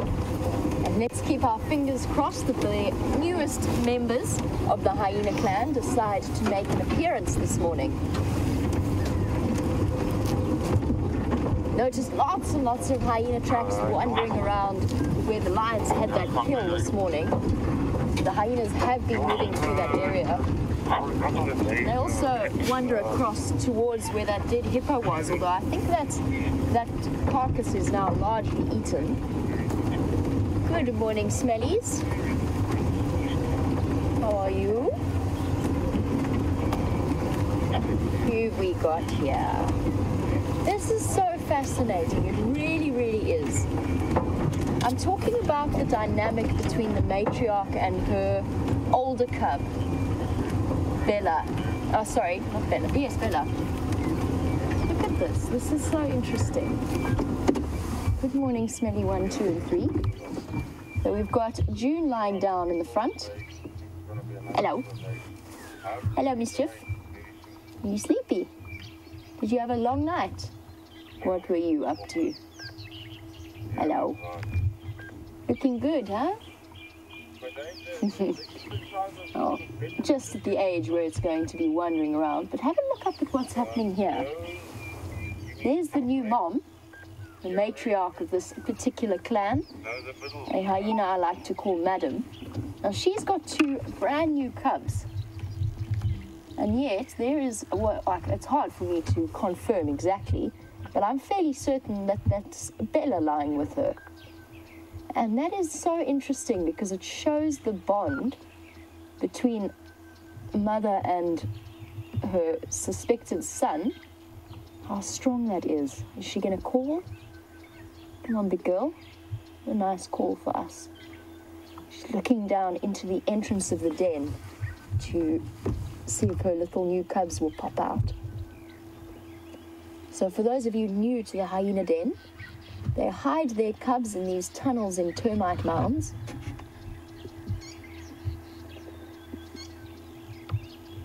As a way of protecting them, and the entrances to the holes are big enough for the mothers to lie in the entrance, but they get progressively narrower as you go into the tunnel. This is actually a really beautiful den site. It's all nicely shaded, as Tebs just showed us. A perfect place for them. Good morning, guys. You've been sleepy. And as always, Madam looks particularly well fed. Not sure what she was up to last night. Yes, I'm talking about you. No sign of the other 2 moms. So for new arrivals or new viewers, the spotted hyena clan, the one at this active den site, we've got 3 sets of cubs, all under the age of about 3 months old, hiding in this termite mound. And a couple of them are just at the stage where they're starting to get their spots. November and the December twins. Oh, my word. There's the pungent odor washing over us. Now, I love spotted hyenas, but they're not the most hygienic of creatures. Goodness me, this den is really starting to acquire quite the scent. And essentially what happens is the cubs themselves defecate and urinate around the den. Often the females bring back, or the young sub-adults bring back bits of carcass to chew on. They also always are anal pasting around the den, which is something that is very intrinsic to hyena society. And what that means is that over time, the den site acquires quite the odor, and at that point, the hyenas will have to move. I'm glad you guys are all happy that we've come to the hyena den. I love to check in every couple of days just to see what's happening, because you never know when they decide to move, just due to that buildup of parasites. And move off, and it'll take us a while before we find the new den site, unless we get lucky and they use one of their previous ones. Have a look, since we've been carrying on a theme of tracks and feet. You can actually have a look at the little paws of that one sub-adult. You can see the pads. I was looking at Bella. Yeah, we won't be able, I think June shifted, so we won't be able to see. But there you can see the little feet. Look at the way that those toes all tessellate. They all fit together, making almost like a puzzle piece. Awesome, thank you, Tebs. And there you can sort of see what I was chatting a bit about with that lion track, and with Caitlin and Kayla's question about 3 lobes and 2 lobes. Hyenas is the clearest example of the 2 lobes at the back. So that back pad that I'm chatting about behind the toes, you can see how clearly defined the 2 lobes are at the back. And you can actually also, really nicely in hyenas in particular, you can really see the size difference between the front and the back feet, even on a sub-adult like Bella. The front feet, and it's particularly pronounced in hyena. The front feet and their shoulders are much bigger than their back ends, and that's because it provides muscle attachments for those powerful bone-crushing jaws that they have. You'll also be able to see it in the tracks themselves. They crosswalk, unlike any other animal. Now, I've said that most animals have larger front feet than they have back feet when we were chatting earlier. There is an exception to that in the predators, and I'm fairly certain our regular viewers will know what it is, but I'm going to offer it up to you as a quiz anyway. Which particular predator has larger back feet than it has front feet? Bonus point if you can get the antelope species that has larger back feet than it does front feet. 2 different examples. Let's see if you can let me know what you think. Hello, madam.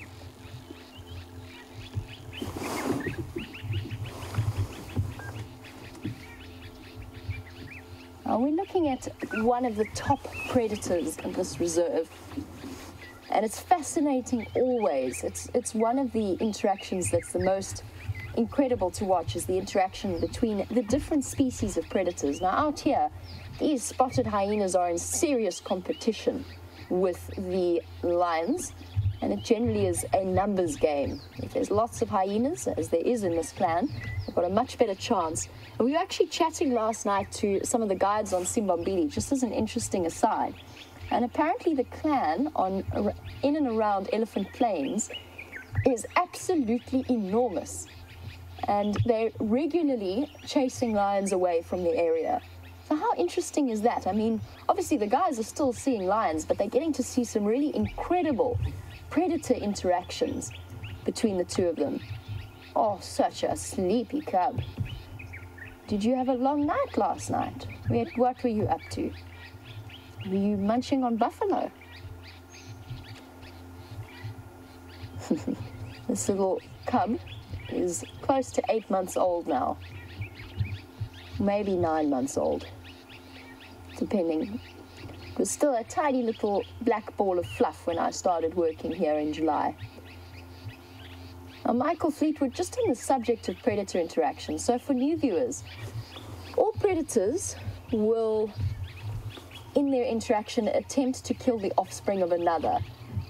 It depends on the situation, obviously, but if they see an opportunity, they will take it. And the reason behind that is it reduces the competition for them and their own offspring. So Michael Fleetwood wants to know whether or not leopards ever kill hyena cubs. Now, I would not be at all surprised if there are recorded examples. Personally, I've never seen it, but we have seen Tingana, that big male, dominant male leopard. We have seen him enter straight into a warthog burrow before and pull out a warthog.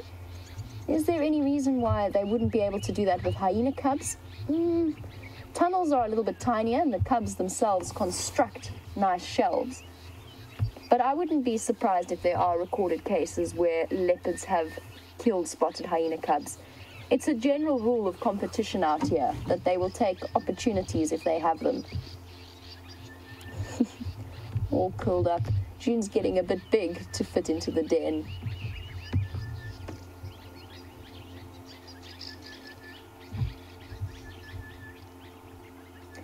Another interesting idea, something that we don't, or I hadn't actually considered, but a really good question from James Richards, who was wondering whether baboons would ever raid a hyena den.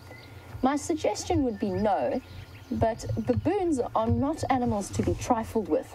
So if there is ever competition between hyenas and baboons, it would be incredibly interesting to witness. There's lots and lots of stories of leopards and baboons coming into conflict, and there are even recorded cases of large male baboons killing leopards. They are, despite the fact that they are omnivores and they often sit and eat fruit and pluck fruit from the trees, they are really quite fiercely powerful, and a big male baboon could quite easily challenge a leopard in terms of access, and they do like to eat meat. They've got canines that are larger than a leopard. In fact, I've seen some baboons that look like they would rival lions in their tooth department, so really big, powerful animals. Whether or not they would deliberately raid a hyena den, I would suggest not. Generally, hyenas are more powerful than leopards, particularly female leopards. A big male leopard could maybe challenge a hyena, but for big female hyenas sitting at around close to 60, 70 kilograms, which is about 140 odd pounds, I don't think a baboon would raid a hyena den. I don't know for certain though. It seems unlikely to me. I don't think that they would risk having to be that vulnerable on the ground without the option of being able to escape back up into a tree away from a defensive mother hyena. And I know often the cubs are left alone during the day. The mothers tend to move off, find a nice shady spot in a drainage line. I don't know though. I'll check in with the other presenters, see if they've ever heard of any cases like that. I'd be curious to know.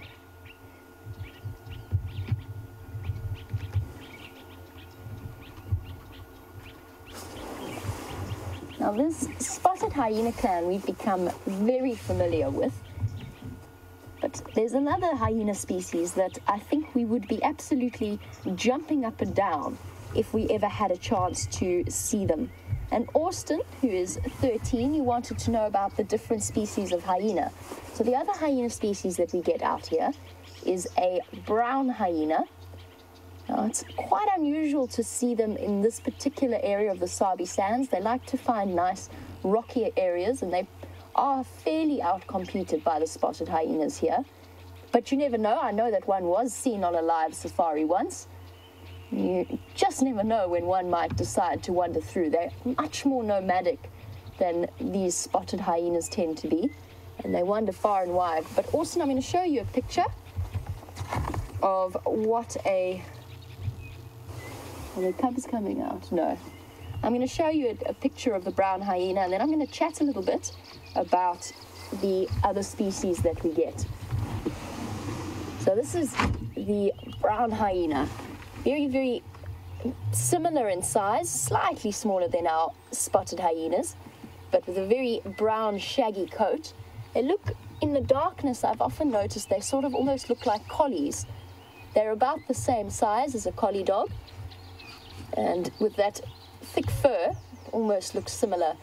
And their tracks, in brown hyena, if you ever want to tell the difference between spotted and brown hyena, their tracks are, the size difference is more pronounced. So their front feet are enormous, their back feet are tiny, tiny. It almost looks as though they're walking with a cub. That difference is so pronounced. And just to give you a sense of scale, actually, since this is a nice picture of it, we've got a nice comparison here. This is the average size man, I assume, probably slightly bigger than I am. You can see how the spotted hyena sits in relation to brown hyena. Roughly similar in size, but the spotted hyena is much bulkier. And interestingly, the spotted hyena is the only species of hyena with the females being dominant and having those pseudo-penises. Brown hyenas don't have that at all, so that's what makes their evolution so interesting. One last picture to show you, a species that has been fiercely argued in terms of whether or not it belongs in the hyena family, and actually has a different Latin name. So the hyenas fall under the crocuta Latin name. The aardwolf is completely separate to it, but still included within the family due to the structure of the feet as well as the structure of the anal glands. But little aardwolves are very, very different. They're much smaller, and their diet is entirely termite based. So something unusual. You can see they don't have the same powerful bone crushing jaws because they don't need to. They've evolved to eat termites. Now, Brent was having quite a long discussion with some of the other guides in the area as to whether or not they've ever seen aardvark. Apparently, the crew has seen aardvark twice driving from here to Manuleti, and Brent thinks that he saw aardwolf tracks in the sand. So, can you imagine if we came round the corner one evening and found an aardwolf sitting in the road? It would be epic. And one other hyena species that we don't get here is a striped hyena, and that's much further north up into Africa. So they don't occur here, but roughly similar in size to the spotted hyenas and the brown hyenas. And for new viewers, I chatted and I touched a little bit on the females being bigger. And yes, in spotted hyenas, the females are much bigger and stronger. Where are you off to, Bella? Going for a wander. The hyena at the entrance to the den, still lying, looking very peaceful. Come on, girls. We need to see your cubs now. We need to see your babies.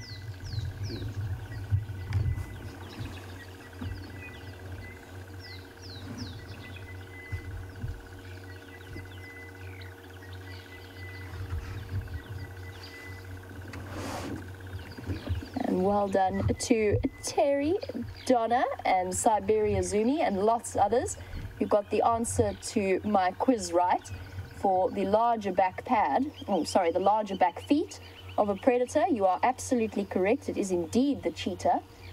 And cheetahs' back feet are considerably larger than their front feet. And if you think about the way that they're adapted to run and to sprint, you can see why. It is an increase in traction.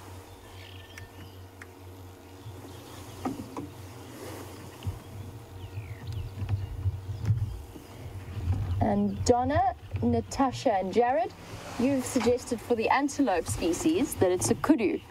But now what's interesting about this quiz is that I've actually caught myself out because I'm not sure whether kudu's back feet are bigger than their front feet. I was thinking of blue wildebeest, but maybe kudu do. I don't think so, though. Blue wildebeest, particularly in the males, their back feet are rounder and larger than the front feet, and that's partly because they actually spend quite a lot of time with their interdigital gland that sits between the halves of the hoof. They've got a scent gland there, or a pedal gland, that they scrape along the ground, and that's actually worn away the front part of their track. And although their back track is larger, it's also rounder than the front track from that scraping. Kudu, I don't think so, but maybe I'm wrong. Caught myself out there. I'm going to go check. Next time I see a kudu, I'm going to go and examine its feet really closely, see if I can have a look at its tracks as it walks. I'm trying to picture it in my head. I've seen kudu tracks so many times, and they register, so they fall on, the back foot falls over the front foot. So it should be fairly easy to see if they... No, I don't think so with kudu. Their front halves are so big, particularly in the males, with all of that weight. We'll have to double check. I better fact check myself. I've given you a quiz that I'm not sure about the answer to. Bella's wandered off somewhere. I don't know where he's gone.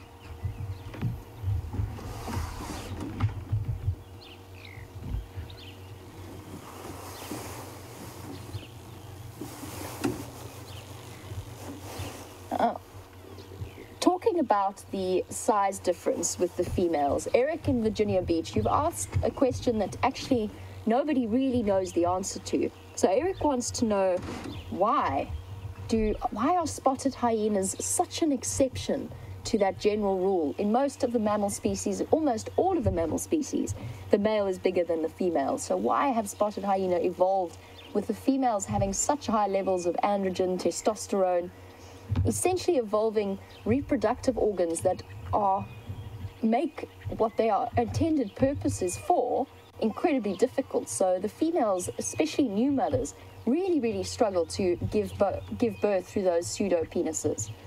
So, Eric, there's a couple of theories. The predominant one is the big mother theory. So the theory sort of goes that in order to compete, particularly with lions, in terms of reproductive success and numbers, because obviously the more hyena, the more you can compete, and particularly given in certain areas the nomadic lifestyle of the spotted hyenas, not less so here, but more in the desert areas, the animals have to travel far and wide. And what that's led to is mothers trying to produce offspring, feeding them the best and the highest protein content milk. So the bigger the animal, the bigger the female, the better they can produce that milk. The further they can range, the more access to food they can gobble, and then return back to their cubs and feed them and give them the best milk. So that's the big mother theory.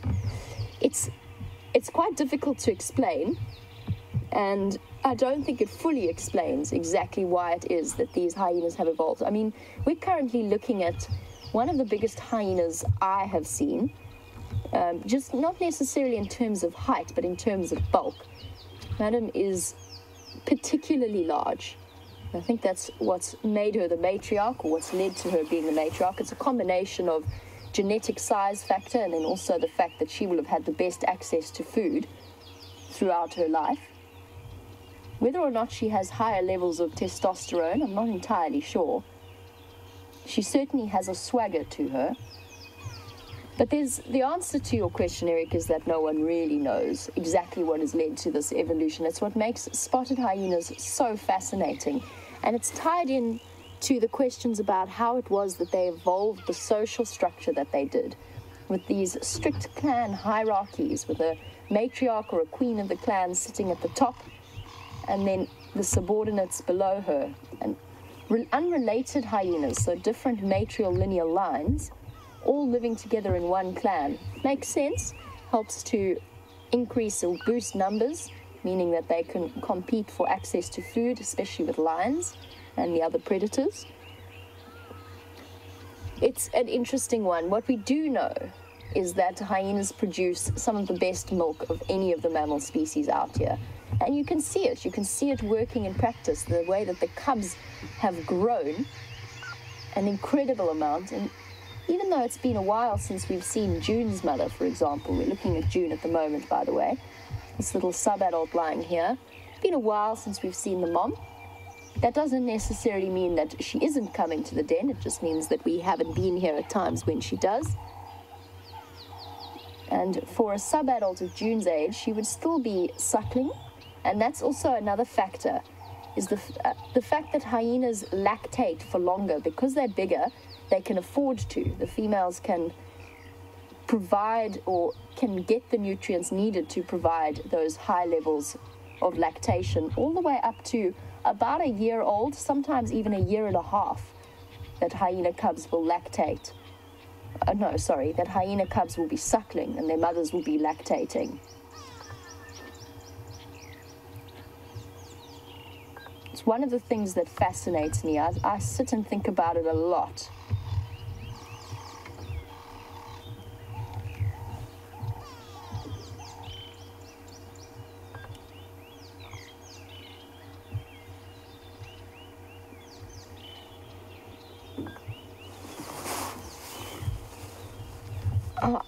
I've mentioned that I really like this den site. And it's so nice and protected. It sits right in a tambuti thicket. The access to the den is therefore controlled by the hyenas.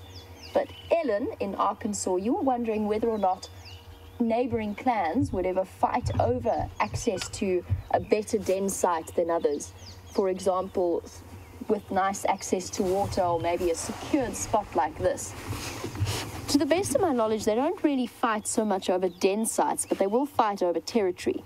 So they often get clan wars, which can be incredibly violent and very serious if rival clans or neighboring clans encounter each other at some point on a territorial boundary. So spotted hyenas are strictly territorial. We've actually worked out pretty much the exact boundary of our Juma clan versus the one that moves across on Arathusa and Elephant Plains. And that sits, there's almost like a no-man zone, if that makes sense. Our clan has placed middens all the way up our western boundary on Triple M itself, and the other clan has placed middens, or latrines as they're actually called, where they regularly defecate to mark territorial boundaries. They've put that all along one road to the west of that. So it's like they have a buffer zone almost, if that makes sense. And there's really interesting, literally straight lines of latrines all the way along. So they'll fight over better territories, so better access to food, more scavenging opportunities, good water, and maybe within that, Ellen, I suppose, ideal den sites. So yes, in a way they'll compete for den sites, but not the particular den site. It's more an area where there are possible den sites, if that makes sense. This is a really nice den. There's a hole on the left that is generally where Pretty and Corky tend to, so the two mothers of the older cubs, they tend to spend time there. And the tunnel links all the way through to the right-hand tunnel. Oh, I just wanted to check in with our hyenas. They're not up to much at the moment, so let's go and have a look at Brent's bird of prey.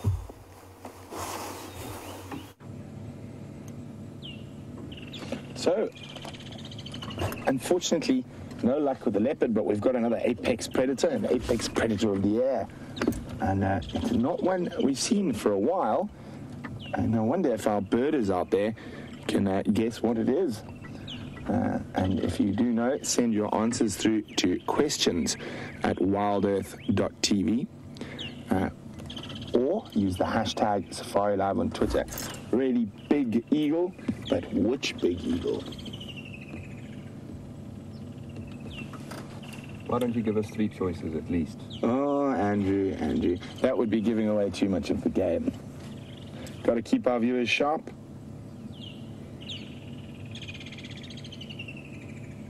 So beautiful big Aquila eagle, so it is a true eagle.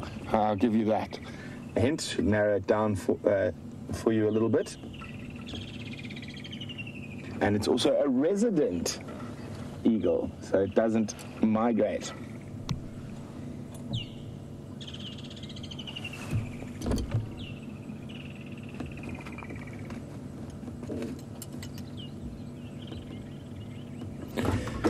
So while you guys try to figure out what that is, we've got another bird question from Chris Rogue, who would like to know, are the carmine beaters still around? We've only seen them once with Jamie. And they are, but there are going to be very few of them this year. For the same reason there's fewer woodlands kingfishers, fewer European rollers. They're chasing the rain. They need that rain for the burst of insects that it produces. So we might see them again, but they're definitely not as common as they were last wet season. So just a quick update. Unfortunately, Queen Karula, I'm quite confident has left us for now. She's moved out of our Travis area. We heard impala alarm calling here, the impala that were alarm calling, and we rushed to this area. She was also calling when I was on foot following the tracks. We were just behind her, unfortunately, just probably 5 to 10 minutes too late to catch her before she crossed. But with every leopard that leaves, there's a possibility of another arriving. So I'm going to have a better look for that male that Aubrey heard calling this morning. So I'm checking our southern boundary somewhere in this area to see if I can find any tracks. Now what I wonder, is Karula in the mood for love? Is that why I heard her calling and there was a male calling? Maybe she's looking to mate again. So it'd be interesting to see and find out if any of the other game drives from surrounding us actually might find her with the male.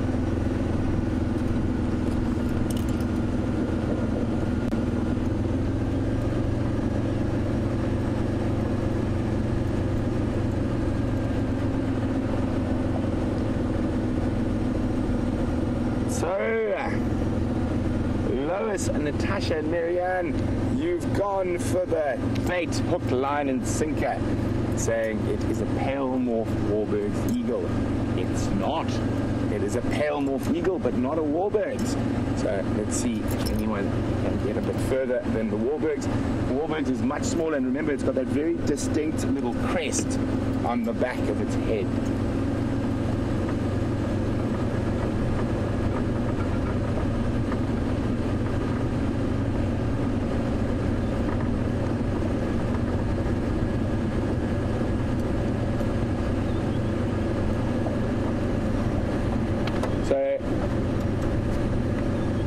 Jen B says, is it a juvenile fish eagle?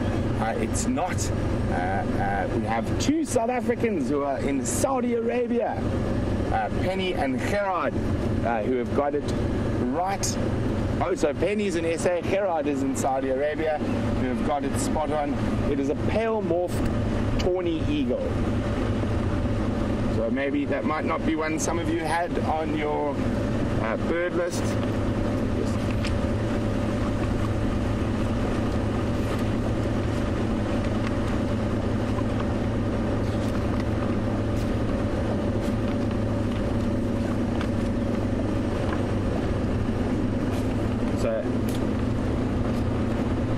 Let me find it for you there, and I can show you the picture of the Warburgs and why it's not a Warburgs.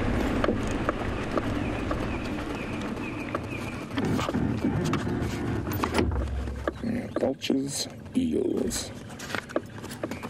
And on the power line is a European roller, but when it gets to the eagles, they're the vultures, the snake eagles. Well, have the true eagles decided to migrate out of my book? No, there they are. So, there we go. A pale morph tawny eagle, also sometimes referred to as a rufous morph. They do have sort of in between. One of the big giveaways just was the shape of the head, very, very rounded, and also the size. It was much, much bigger. But if we have a look at, where's the Warburgs? So we look at the Warburgs. So even on the pale morphs, the wings tend to be a little bit darker, but it's that really distinctive head shape. They've got that appearance of a little crest, and that is a sort of big giveaway there. And the other one that could have been a good gander would have been the steppe eagle, but you don't really get too many pale morphs. And if we look at the gape, which is the important thing, so the gape, the section of the mouth in a steppe eagle, it extends to behind the eye, and it's also got a red eye, where there's the tawny yellow eye, and the gape goes to the middle of the eye. Good. Let us continue. It has definitely felt like someone has turned the heating up, and the temperature changed very rapidly from a very pleasant cool to now probably it's getting hot quickly at the moment.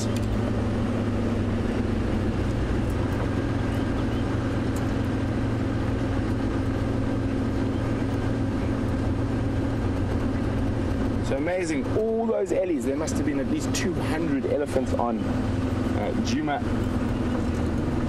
during the day yesterday, and now I will be lucky if there's 2. I've seen all the tracks and everywhere I've gone, and they're all heading out, but at this time of the year and with these very dry conditions, the ellies are going to be moving big distances. So while we continue to check the southern boundary, hopefully for a surprise set of tracks coming to visit us, let's go see what Jamie's up to.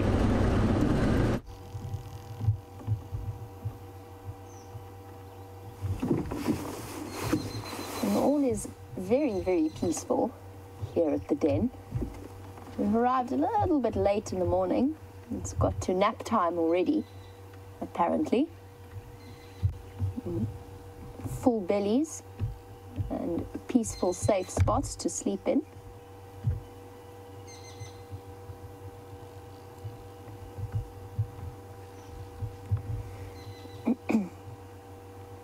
Now, looking at this little sub-adult, June is probably about 8 months old.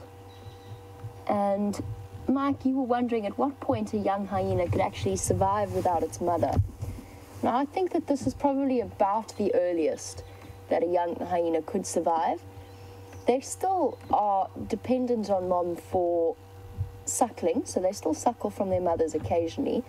That being said, they are eating meat, they are eating solid food, and they are moving out with the clan to go out and scavenge. So we've often seen June wandering around with the rest of the clan members. So she's about big enough to be surviving on its own. Difficult one, because sub-adult ages, or at the sub-adult age, it's probably when hyenas are most at risk anyway, because they start to roam further and further from the safety of the den, and they haven't have quite the same level of life experience that the adults do, and thus aren't maybe as alert as they should be or aware of the dangers that they might encounter. But you're looking probably at about that age. I would say that for absolute security or ensuring the success of a baby, you're probably looking at about 1.5 to 2, where they could exist completely on their own. If June's mother is not present, and I'm not saying that that is the case, I'm saying that if that were the case, then she's still got a chance of surviving. She'll stay with the clan, or he, she or he,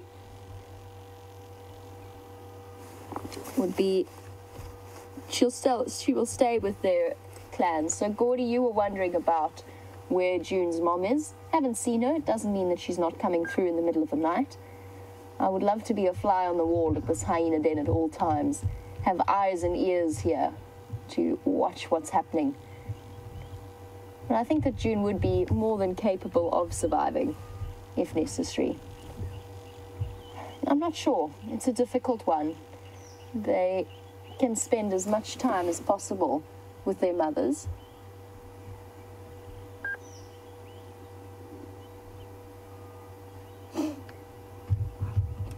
I've said that they are one of my favorite creatures out here. And Nicole, who's watching in Memphis, you wanted to know if I've ever touched a hyena. And yes, I have. I generally tend to follow as much of a hands-off policy as possible. However, I have been involved in game capture with both spotted hyena and with brown hyena. Nicole, I've told the story a couple of times where we were called in because we thought that a spotted hyena had been snared at a den site, which now in hindsight would actually have been very, very unlikely. It wasn't in this area, it was further towards the Drakensberg Mountains. But what had actually happened was the cupboard had jumped up and hooked its foot in a raisin bush and was dangling from it. And since we were there and we were watching and this thing was struggling, it couldn't get any upwards momentum to get its foot out.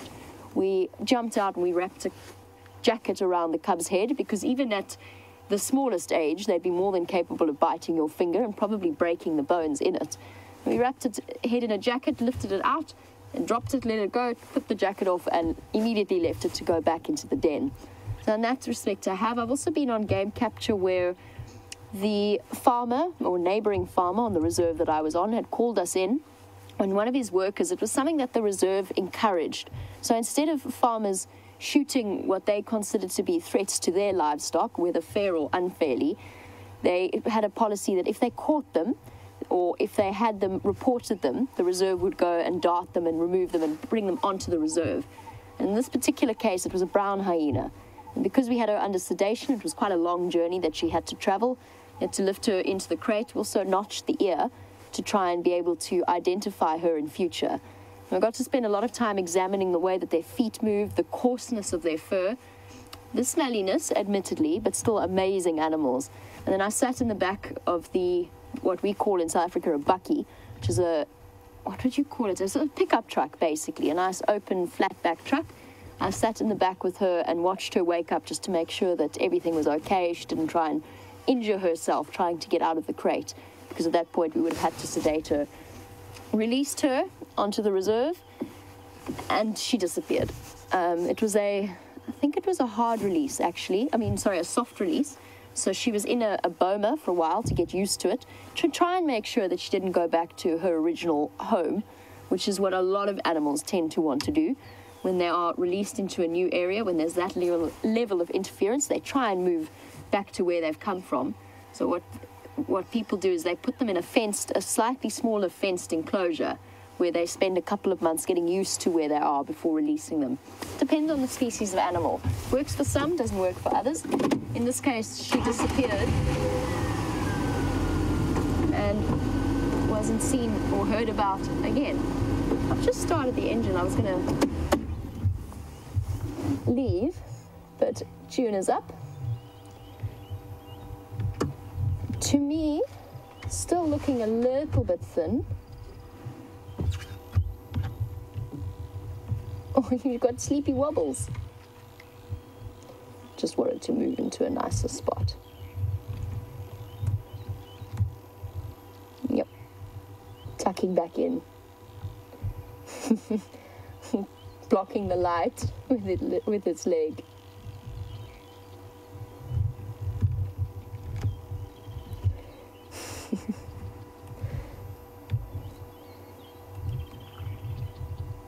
All right, bye-bye, Smelly.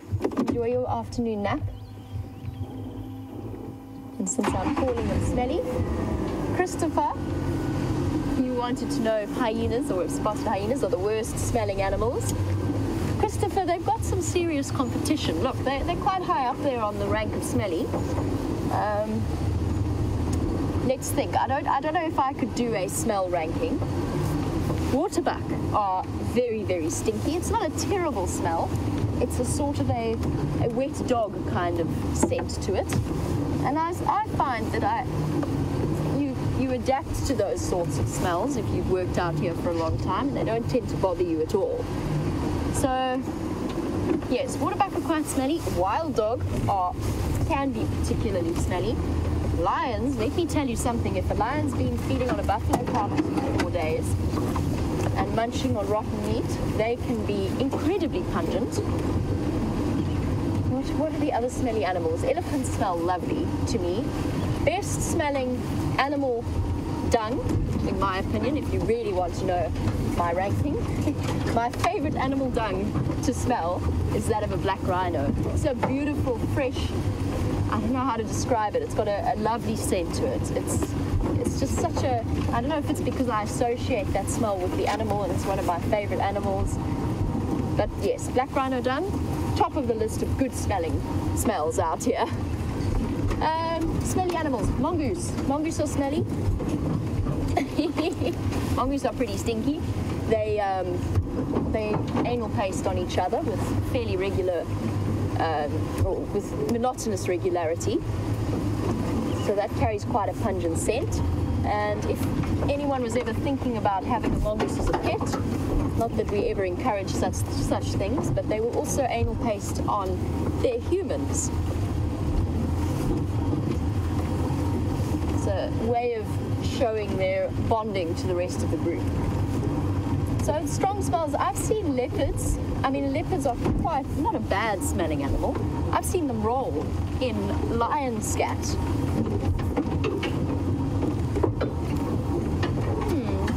Gerard, you were wondering about jackals. You were wondering if they have quite a bad smell. I don't think I've ever smelt a jackal. Oh, Gerard, you know that they have a bad smell. Thank you. Sorry, I didn't realize. I thought you were asking. But you say they do have a bad smell. Yes, that makes sense. I think if I'm completely honest, most things out here carry their own unique scent. Zebra, you get the fresh scent of grass wafting over you due to the nature of their digestive system. Same goes for elephants.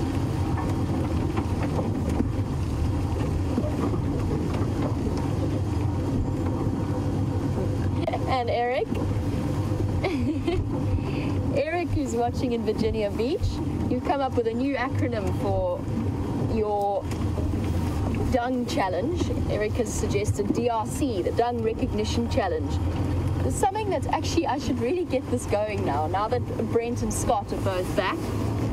Steph didn't want to play along. So Eric's Dung Recognition Challenge essentially consists of blindfolding the presenter concerned and placing before them the vast array of products of defecation, let's put it that way, in front of us. And at that point, we won't do it by taste, obviously, but maybe by smell and by feel.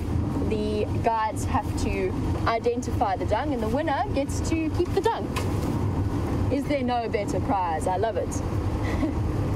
Maybe this is something we should get going now. It could be quite interesting. Some of the antelope dung will be really difficult to do blindfolded. Eric, I'll have a chat. Let's see if we can get Scott and Brent on board. Maybe we can play a good game of dung recognition. Oh, and I seem to remember a requirement of it was that the dung has to be fresh. Oh my goodness. Let's see how that suggestion goes down. And while I head off in search of other things, let's pop over to Brent for an update. So it sounds like my girlfriend is talking a lot about food. It's a little bit worrying. I'm not quite sure if I'm in on the dung recognition, but also she was talking about anal pasting in mongoose. And growing up, I've had as a family, we've had a few pet banded mongoose. And when we used to get visitors who worked from the bush, the first thing Lord Montague, the mongoose, used to do was anal paste on their feet, which sent quite a lot of silly dwellers jumping up in yelps and screams, which only make Lord Montague very excitable and ended up biting a lot of them on their toes. So one of those, sometimes having pets of the unusual can be very nice, but also it does come with a few less than normal behavior aspects. So the reason they do it to people is because you are now their business, you are their family. So anyone who comes into your territory, especially with males, needs to be added to the family. And if he doesn't like you or you don't want to let him do it, it can lead to a vicious attack. And even though mongoose are quite small, they do have very, very sharp teeth. Oh, see it? You might fly. Tiny little bird. You left. Oh, there it goes. As soon as I got it, There's a little blue wax bill.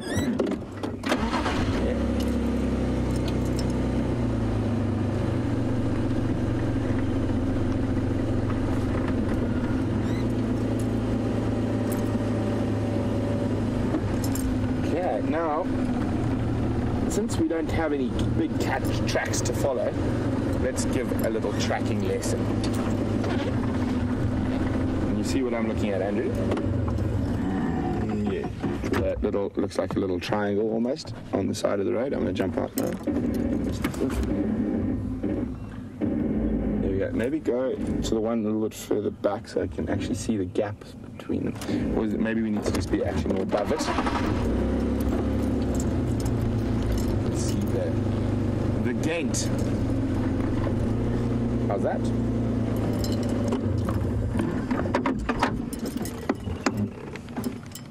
Okay.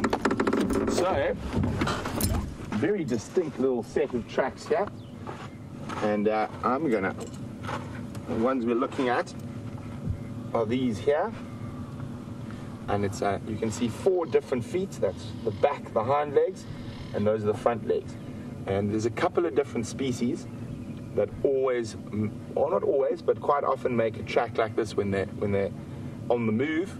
So it's always the 2 back are a little bit wider, and then the 2 front almost like that. It almost always forms a little triangle you can draw up, and a triangle in the direction that they're going. So from this size, I know what one of those 3 species it is. It's one of the more common species that we get out here, one of the little ones, but I think it's going to be too easy to tell you what it is right off the bat. So let's see who can try to figure out what it is. We haven't seen one this morning. I wonder if Andrew even knows what it is. Andrew? Of course I know. Of course he knows. Well, what we'll do is once we get a few answers from you guys, we'll get Andrew to answer first, and we'll see how clever he is, or how clever he thinks he is. So there we go. And if you want to play the track ID, remember, if you think you know what it is, send your answers through to questions@wildearth.tv or use the hashtag SafariLive on Twitter. So what I'm doing is I'm back on the quarantine clearings. Because there are some ruler fruit, and the ones that have fallen to the ground might start ripening a little bit earlier, even though most of them are rock hard and green at the moment. I'm hoping that although all the big breeding herds of elephants have departed for a different area at the moment, we could still get some bulls around, and they have been really enjoying the quarantine area. So I was hoping maybe we can find a nice early bull here.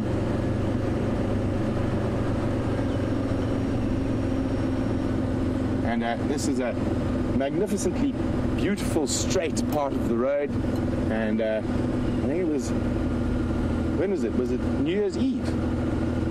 It was New Year's Eve. The great race of the Sabi Sands took place here.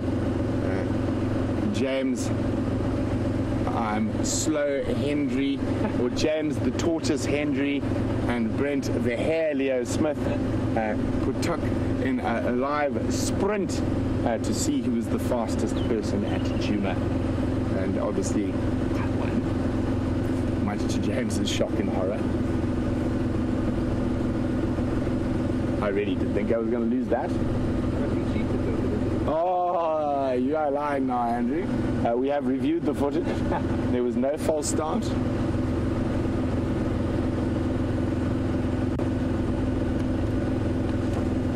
Yes. James was very insistent on reviewing the footage. There's quite a strong competitive streak that runs through both of us.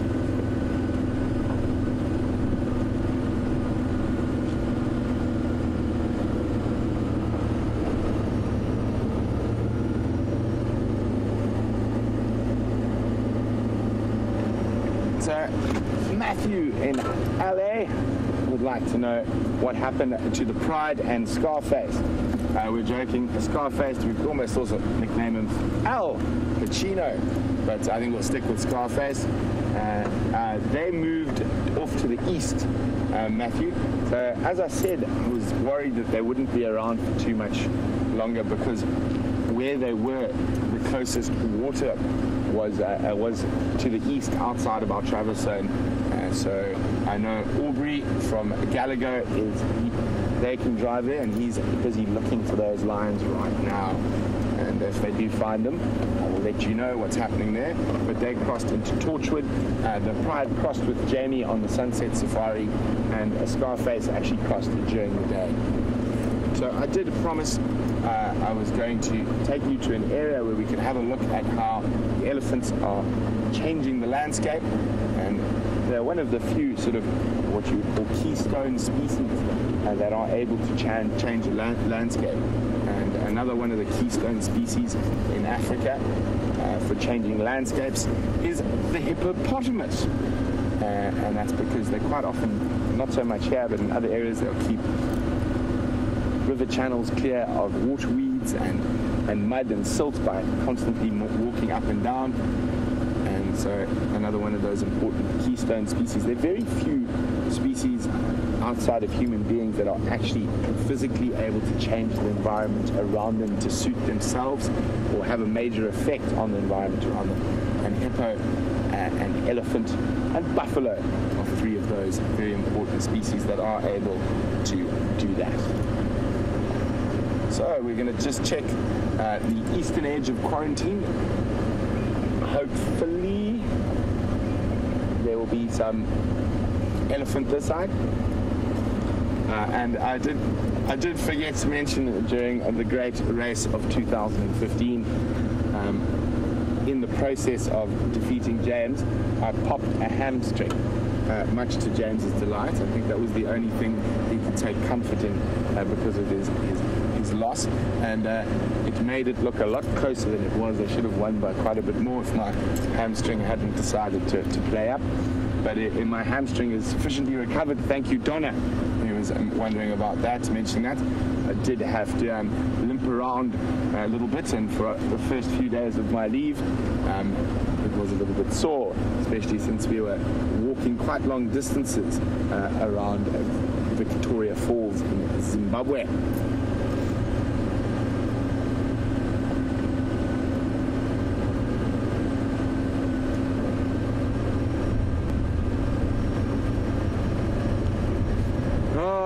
See, James is going to come back, and due to the fact that he lost, Sharon thinks he's probably going to come back and go on about my days as an underwear model.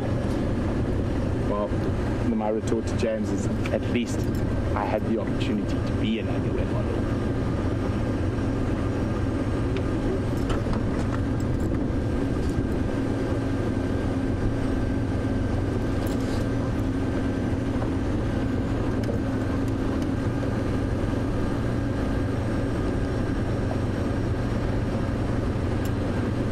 So most of the answers coming through incorrect. It seems like we definitely going to have to do a bit more tracking. The closest one that's come through so far is a scrub hare. A scrub hare leaves almost identical tracks to that, except it's a lot bigger. And I'll give you a little clue. It's smaller than a hare, and it is also a rodent.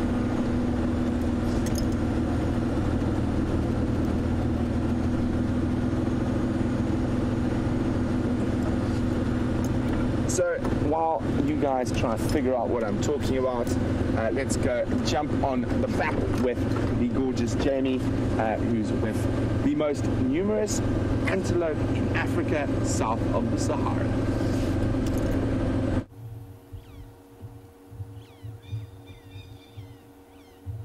And we've actually appeared to have what looks like half the population of impala on Djuma wandering across the road. I've had to stop for a roadblock of impala wandering through, and they just look so beautiful in this morning light.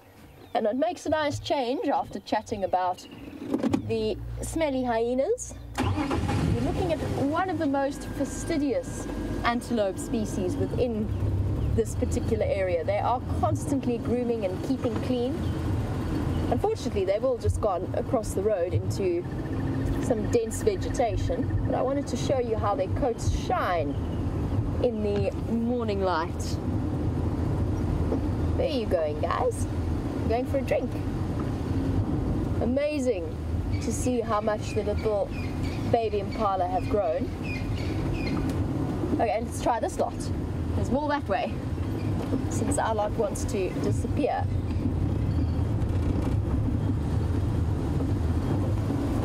Here we go. We've got one obliging lady. Are you going to stick around, girl? You're going to watch us from behind the bush. You've been left behind.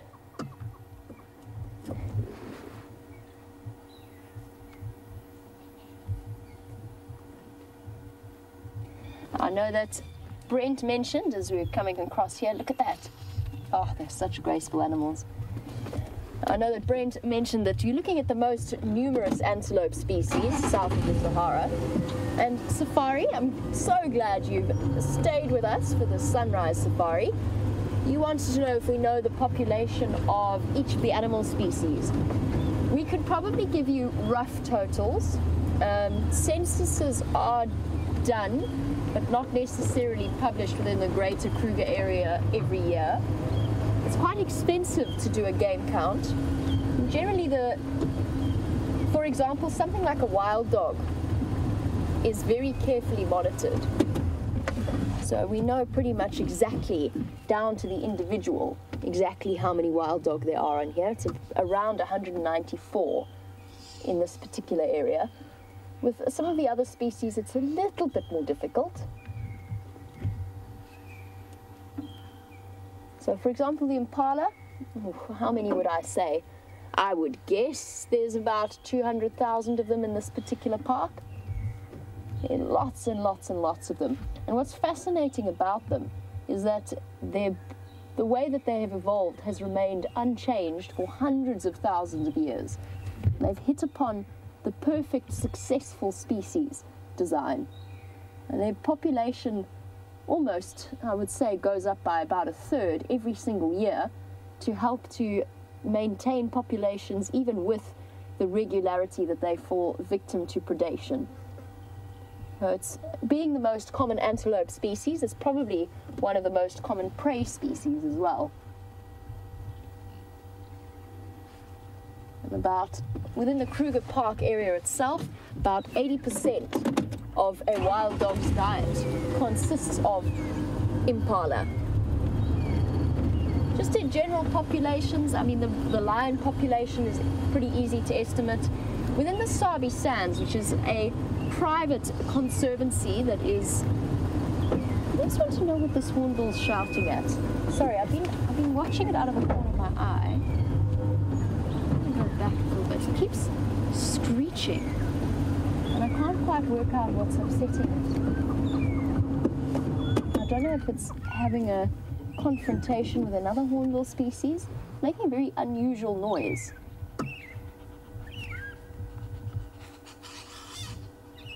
What's happening here, guys? Are you begging for food? Are you two in competition? Looks like two males. Hard to tell because they're not sitting still. Or is it begging? Doesn't look like a juvenile to me. Are you guys fighting over berries or something? They seem to be plucking something off the tree. It looks as though the tree is fruiting. Maybe it's just a little bit of a squabble over the best and ripest fruits. They definitely seem to be munching on. I'm trying to work out what exactly this tree is. It's been so mauled by elephants that I can't quite tell.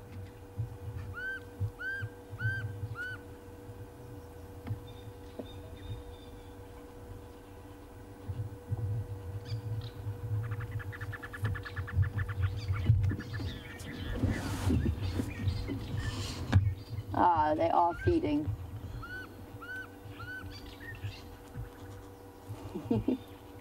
Hopping about. Look at how, this is actually fascinating to watch how agile they are in the way that they're gripping. Oops, dropped it. Quick, grab it. It's begging. That bird's definitely begging. They're not in competition. Being fed by the individual on the left. That's interesting. Now this particular bird species, Sean, you've heard about or read about the relationship with dwarf mongoose, and you wanted to know whether that's true. And the answer is yes, and particularly with these yellow-billed hornbills, although it does occur with red-billed hornbills. And I'm going to explain it to you in a moment. I just want to get another view of them. They're going to disappear into the thick vegetation. So yes, Sean, the hornbills do have a really interesting relationship with, we're going to hit a roadblock here, with dwarf mongoose. It's something that scientists have done a significant amount of research into. And essentially, I'm just going to take this opportunity to hop off the road here. Since this road has a couple of ditches that make life very difficult, so you'll just have to put up with me facing into the bushes in answer to the question until that other vehicle drives past. So Sean, the dwarf mongoose and the yellow-billed hornbill tend to go out foraging together. And what that means for them is that the dwarf mongoose catch the various insect species, but they're quite messy eaters. Often some get away, some are injured, or the bits of the insects that they're after get left behind. So the hornbills can swoop down and grab it. For the dwarf mongoose, it means, which you can imagine, if you're a dwarf mongoose, your eyes are very close to the ground. And you never know when a predator might be lurking. There's a lot of different species out there that would love a dwarf mongoose as a snack. So having the hornbills around means that they've got an extra early warning system. But what's been so fascinating in the research that's done into this phenomenon is that certain hornbills. It's the same hornbills that associate with certain groups of dwarf mongoose, families of dwarf mongoose. And they've even recorded cases where the dwarf mongoose, if the hornbills are late, the dwarf mongoose show a reluctance to go out foraging. And if, on a cold morning, the dwarf mongoose decide to sleep in, the hornbills have actually been seen flying up to the entrance of their burrows and calling down into the tunnels to wake them up, to get them to go out with them. And very often I've seen with my own eyes that you see dwarf mongoose and yellow-billed hornbills foraging together. So they do have quite a tight association, and it's entirely mutually beneficial. It's also, I mean, to be fair, that's one example where you often see that relationship, but with all of the animal species, you'll find that they'll be quite happy to, that's why you had that bird feeding party with Brent, with them all moving together. You'll find that most animal species prefer to have safety in numbers, particularly the prey species.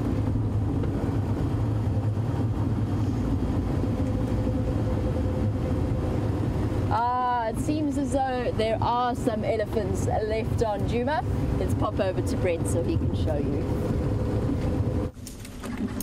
So we were going to show you what elephants do to the bush, and fortunately we can do that with an elephant in picture. So Steph on YouTube said, oh, they had a special request for Ellies much earlier this morning. So here we go, Steph. Also, these Ellies have just crossed in. We're quite close to our southern boundary that we've already driven down today. So these Ellies have just crossed in, so perfect timing. And a nice breeding herd. Let's get a little bit further and deeper into the breeding herd. And you can see nice relaxed body language. So we're going to make our way, see if there's any little ones.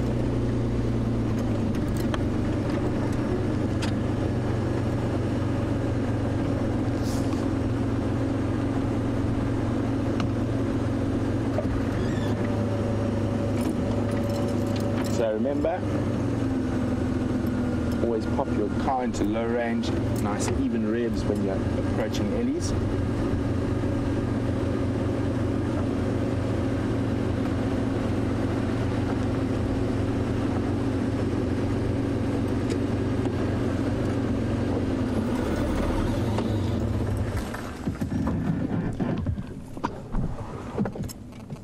Oh, there's a little one just through here. Monkey Man, just quickly before we continue on with these Ellies, Monkey Man, Molly, Mary and Lynn got that little track question correct. It is a squirrel. I'm going to sneak forward a little bit. See, and also always remember when you start the car, especially when you're in close proximity, there we go. So, oh, it's going to pop out for us. To elephants, let the car run for a few seconds so they get used to the noise before you start moving. It's another way to make sure you don't upset the animals. And there we go, there's a little fork-tailed dronga taking advantage of any insects disturbed by the Ellies. So now I'm going to move a little bit forward.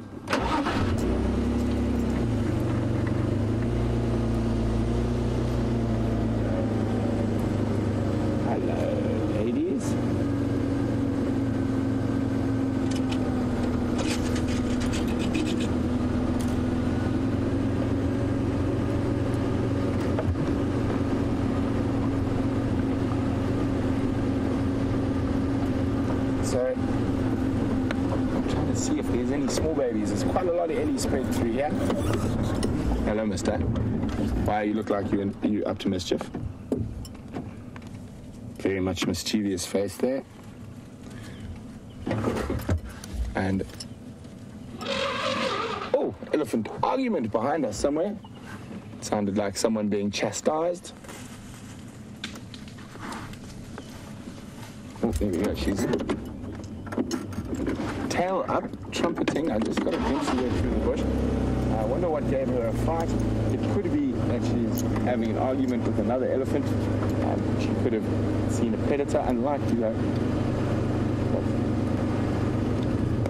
Let's see why she's so upset. Could be one of those teenage boys. causing havoc. And here she comes. She is very upset. I'm going to stop the car. This is a bit of misplaced aggression coming at us. It's okay. Stop it. It's okay.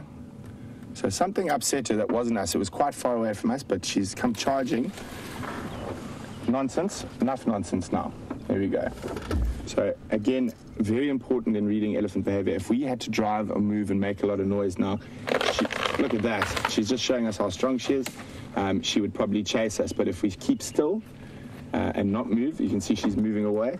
That was a very, very, very good example of displacement anger being caused by something else. That's why when there are big must bulls and that around, this behavior can be quite common. You have to be more careful with the breeding herd. And so the rest of the herd behind her is still completely ignoring her temper tantrums. She's a youngish female. So a prime candidate for harassment by big bulls. Look at that. She just flattened, Andrew, flattened that tree. And you can see now her tail's still slightly erect. And she is still a little bit uncomfortable. You can see her tail's going down now. She's relaxing. So that was very important for those of you who drive around in Kruger. And now you can see her tail's flapping if we come out a bit nicely. She's changed. She's not upset anymore. That little bit of behavior we saw there was we just happened to be around when she was angry. She could have done that to another elephant. And the way she pushed that tree, she made sure there were two bushes and another tree in between us. So she felt safe because there was stuff between us and her, but she still wanted to remind us how strong and powerful she can be.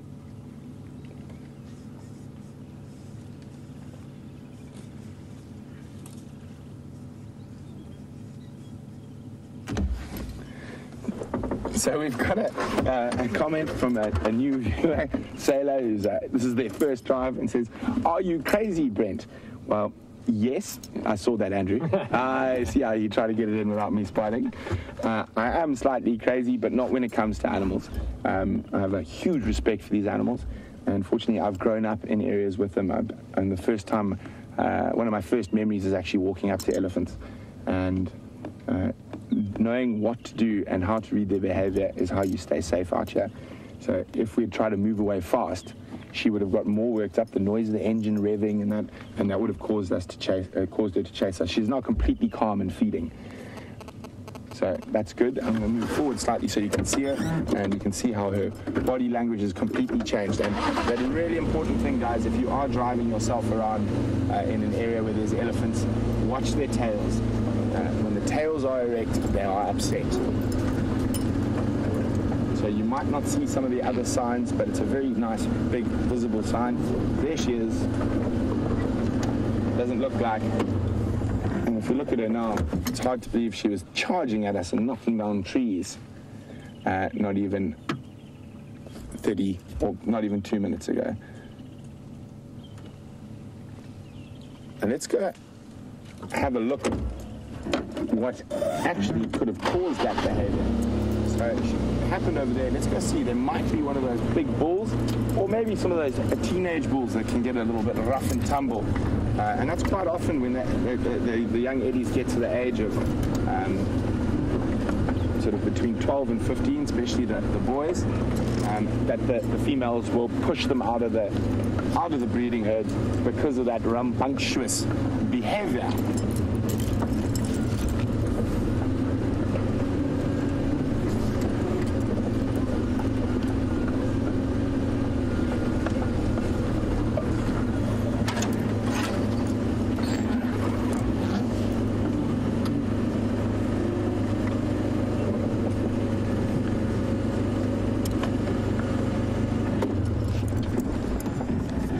So Annie is saying to Sailor, the new viewer, if you want to see some really crazy elephant stuff, there's a video of myself with elephants chasing wild dogs. So if you enjoyed that little elephant insert we just had, maybe you should go have a look at those Ellies chasing the wild dogs with me a couple of months ago.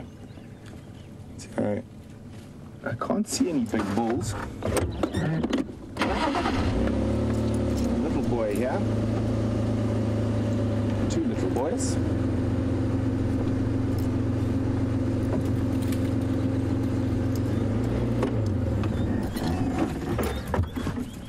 So there you go. There's one little boy, and maybe she just got a fight. It's very difficult. I can't see anything that could have caused that. Maybe she could have possibly even seen a snake. Who knows? And there we go. And this little boy right in the thick of the buffalo thorn, munching away.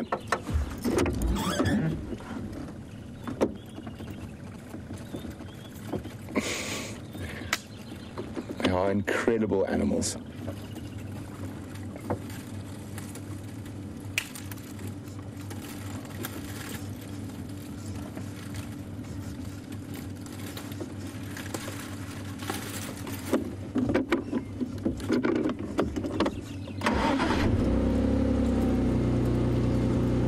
Austin, who's 13 and still with us, wonders if we have specific names for certain elephants or certain herds of elephants.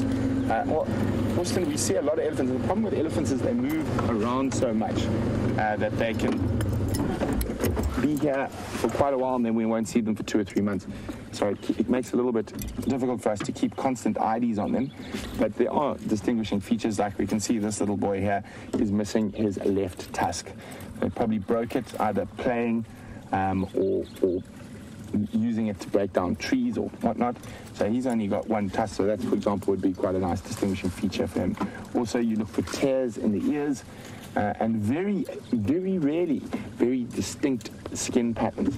So there was one young little elephant bull, and he must be about 1.5 years old to 2 years now, that we nicknamed Mr. Wrinkly Bottom, and he had a very distinct sort of skin pattern, but that is unusual.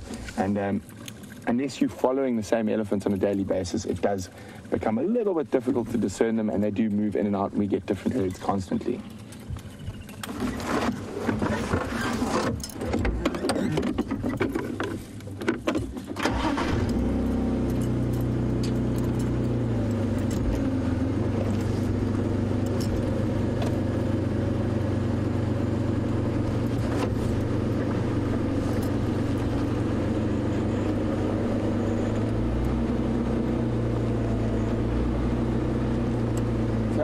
Michael Fleetwood is wondering, do young bull elephants that have been pushed out of the breeding herds form bachelor groups?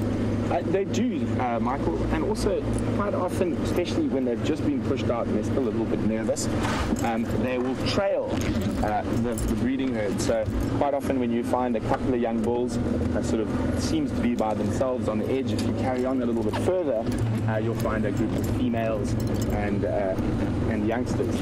Let's go have a quick look here.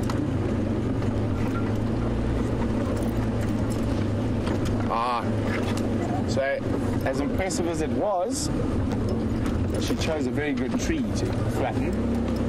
If we have a look on the inside, the termites have eaten it.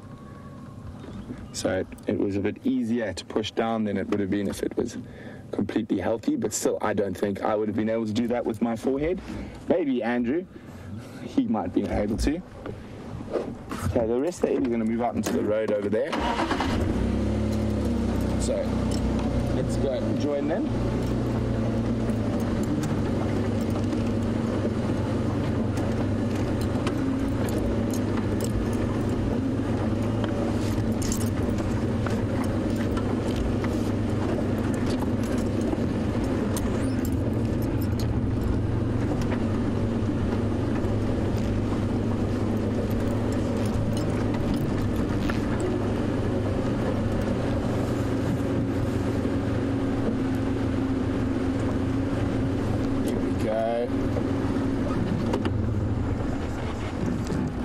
So while we stand by here and wait for these ellies to move out in front of us, Jamie's got a very interesting bird to show you.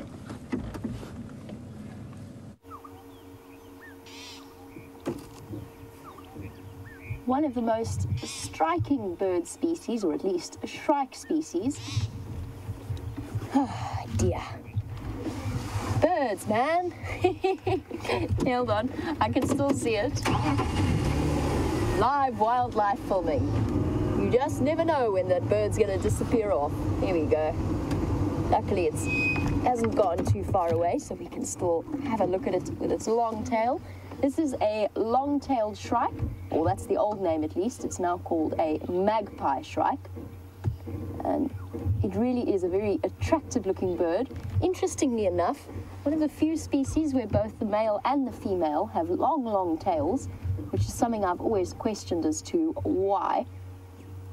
Because obviously with long tails, that's usually a male's approach to breeding plumage to impress the ladies.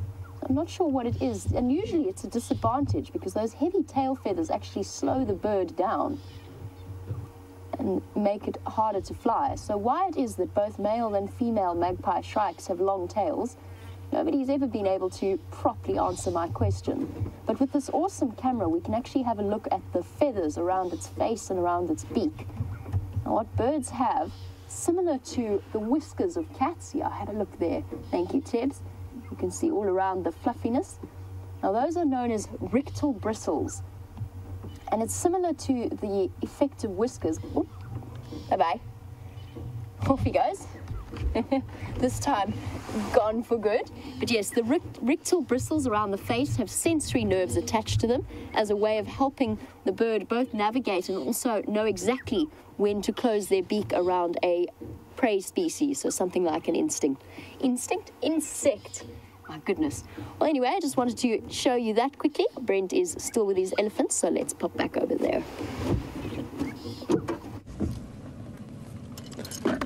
So Sally's are slowly moving, and she's just turned her bottom to us. So sneak forward a skosh.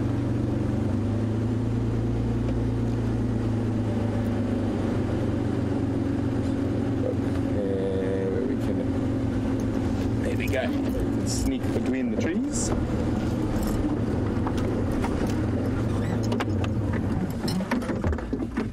There's a little guy, only about 2 years old. You can see the little tusks protruding. So they're born with milk tusks that they lose at about 1 year old, and then their main set of tusks start coming through.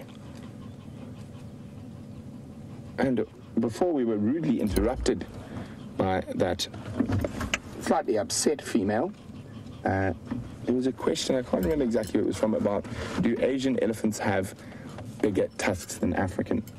As far as I know, not.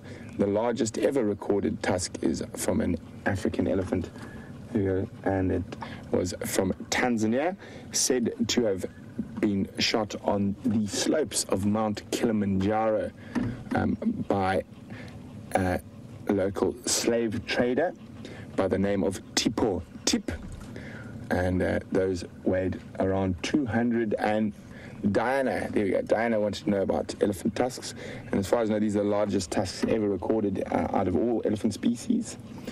And it, as I said, shot by Tipo Tip on the slopes of Mount Kilimanjaro, and they weighed around 240 pounds apiece. So incredible that. And they've had quite an interesting life since then, and they've moved around a bit. So they were taken by Tipo Tip to the Sultan of Zanzibar. So they were taken and given to the Sultan of Zanzibar. The Sultan of Zanzibar then gifted them to the British consulate on Zanzibar, where they hung on his veranda for many years before eventually being then donated to the British Museum of Natural History. And if you are ever in London, you can actually go visit those tusks. And they are incredible, longer than I am tall, much longer than I am tall, and obviously they weigh quite a bit more than me as well. It said it took 3 slaves to carry each tusk. So there we go. Tipo Tip, Sultan of Zanzibar, British consulate. Lots of fantastic little stories from the history of Africa.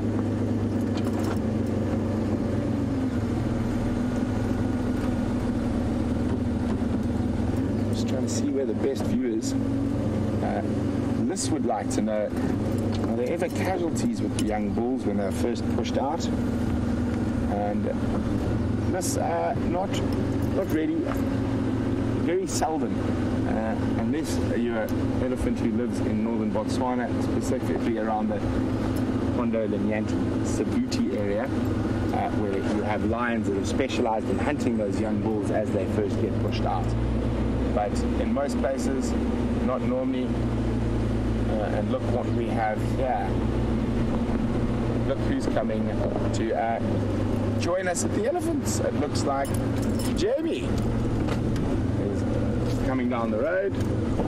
Jamie and Tebs. Oh, now they're trying to sneak, but we've spotted them. You know, they can't hide from us. If I can spot a leopard track, I surely can spot my girlfriend coming down the road. One would hope.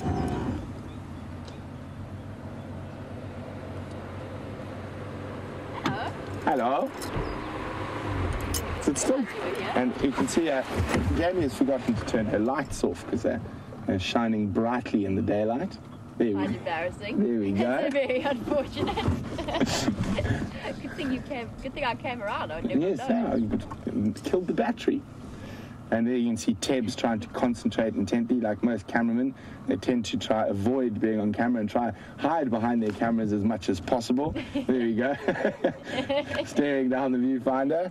Well, we're going to carry on and go back into where the Ellies are. Maybe you might get a bit of view. There's some on the other side of the road as well. Enjoy the last few moments today. Cheers, enjoy. There we go. A random bumping into. And there we go. Here come the Ellies.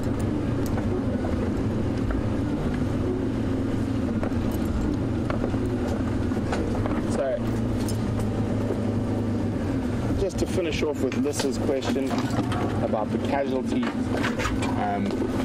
with young bulls, so it's very unusual most of the time. Once they get beyond that sort of 10-year-old, it's very seldom that they become casualties. And as we know, elephants are very long-lived. They can live to about 65 years.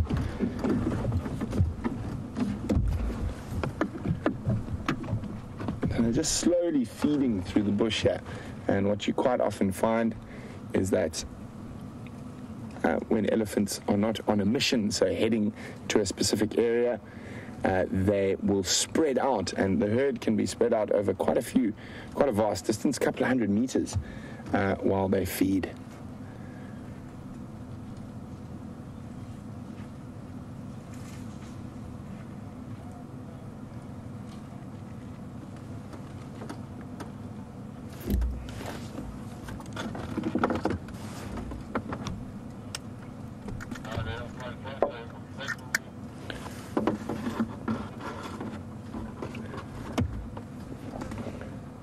So it's been a beautiful morning out here in the bush, even though there hasn't been that much cat activity. Well, there has, but the tracks have unfortunately led away from us. But that's one of the things about being in the bush. They could quite easily come back during the day or tomorrow, and keeps us excited. We love being able to track the big cats. And I'm just happy there's lots of Ellies back. So it's been wonderful. Don't forget to join us on the Sunset Safari. Also, a big happy birthday to our Commander-in-Chief, Mr. Graham Wellington. I'm not going to say how old he's turning. It might be a bit embarrassing, but happy birthday to Graham. I hope Em and the kids have a great day with you guys. So I think we're going to go see Jamie for the last little bit of drive. So bye, and we'll see you on the Sunset Safari.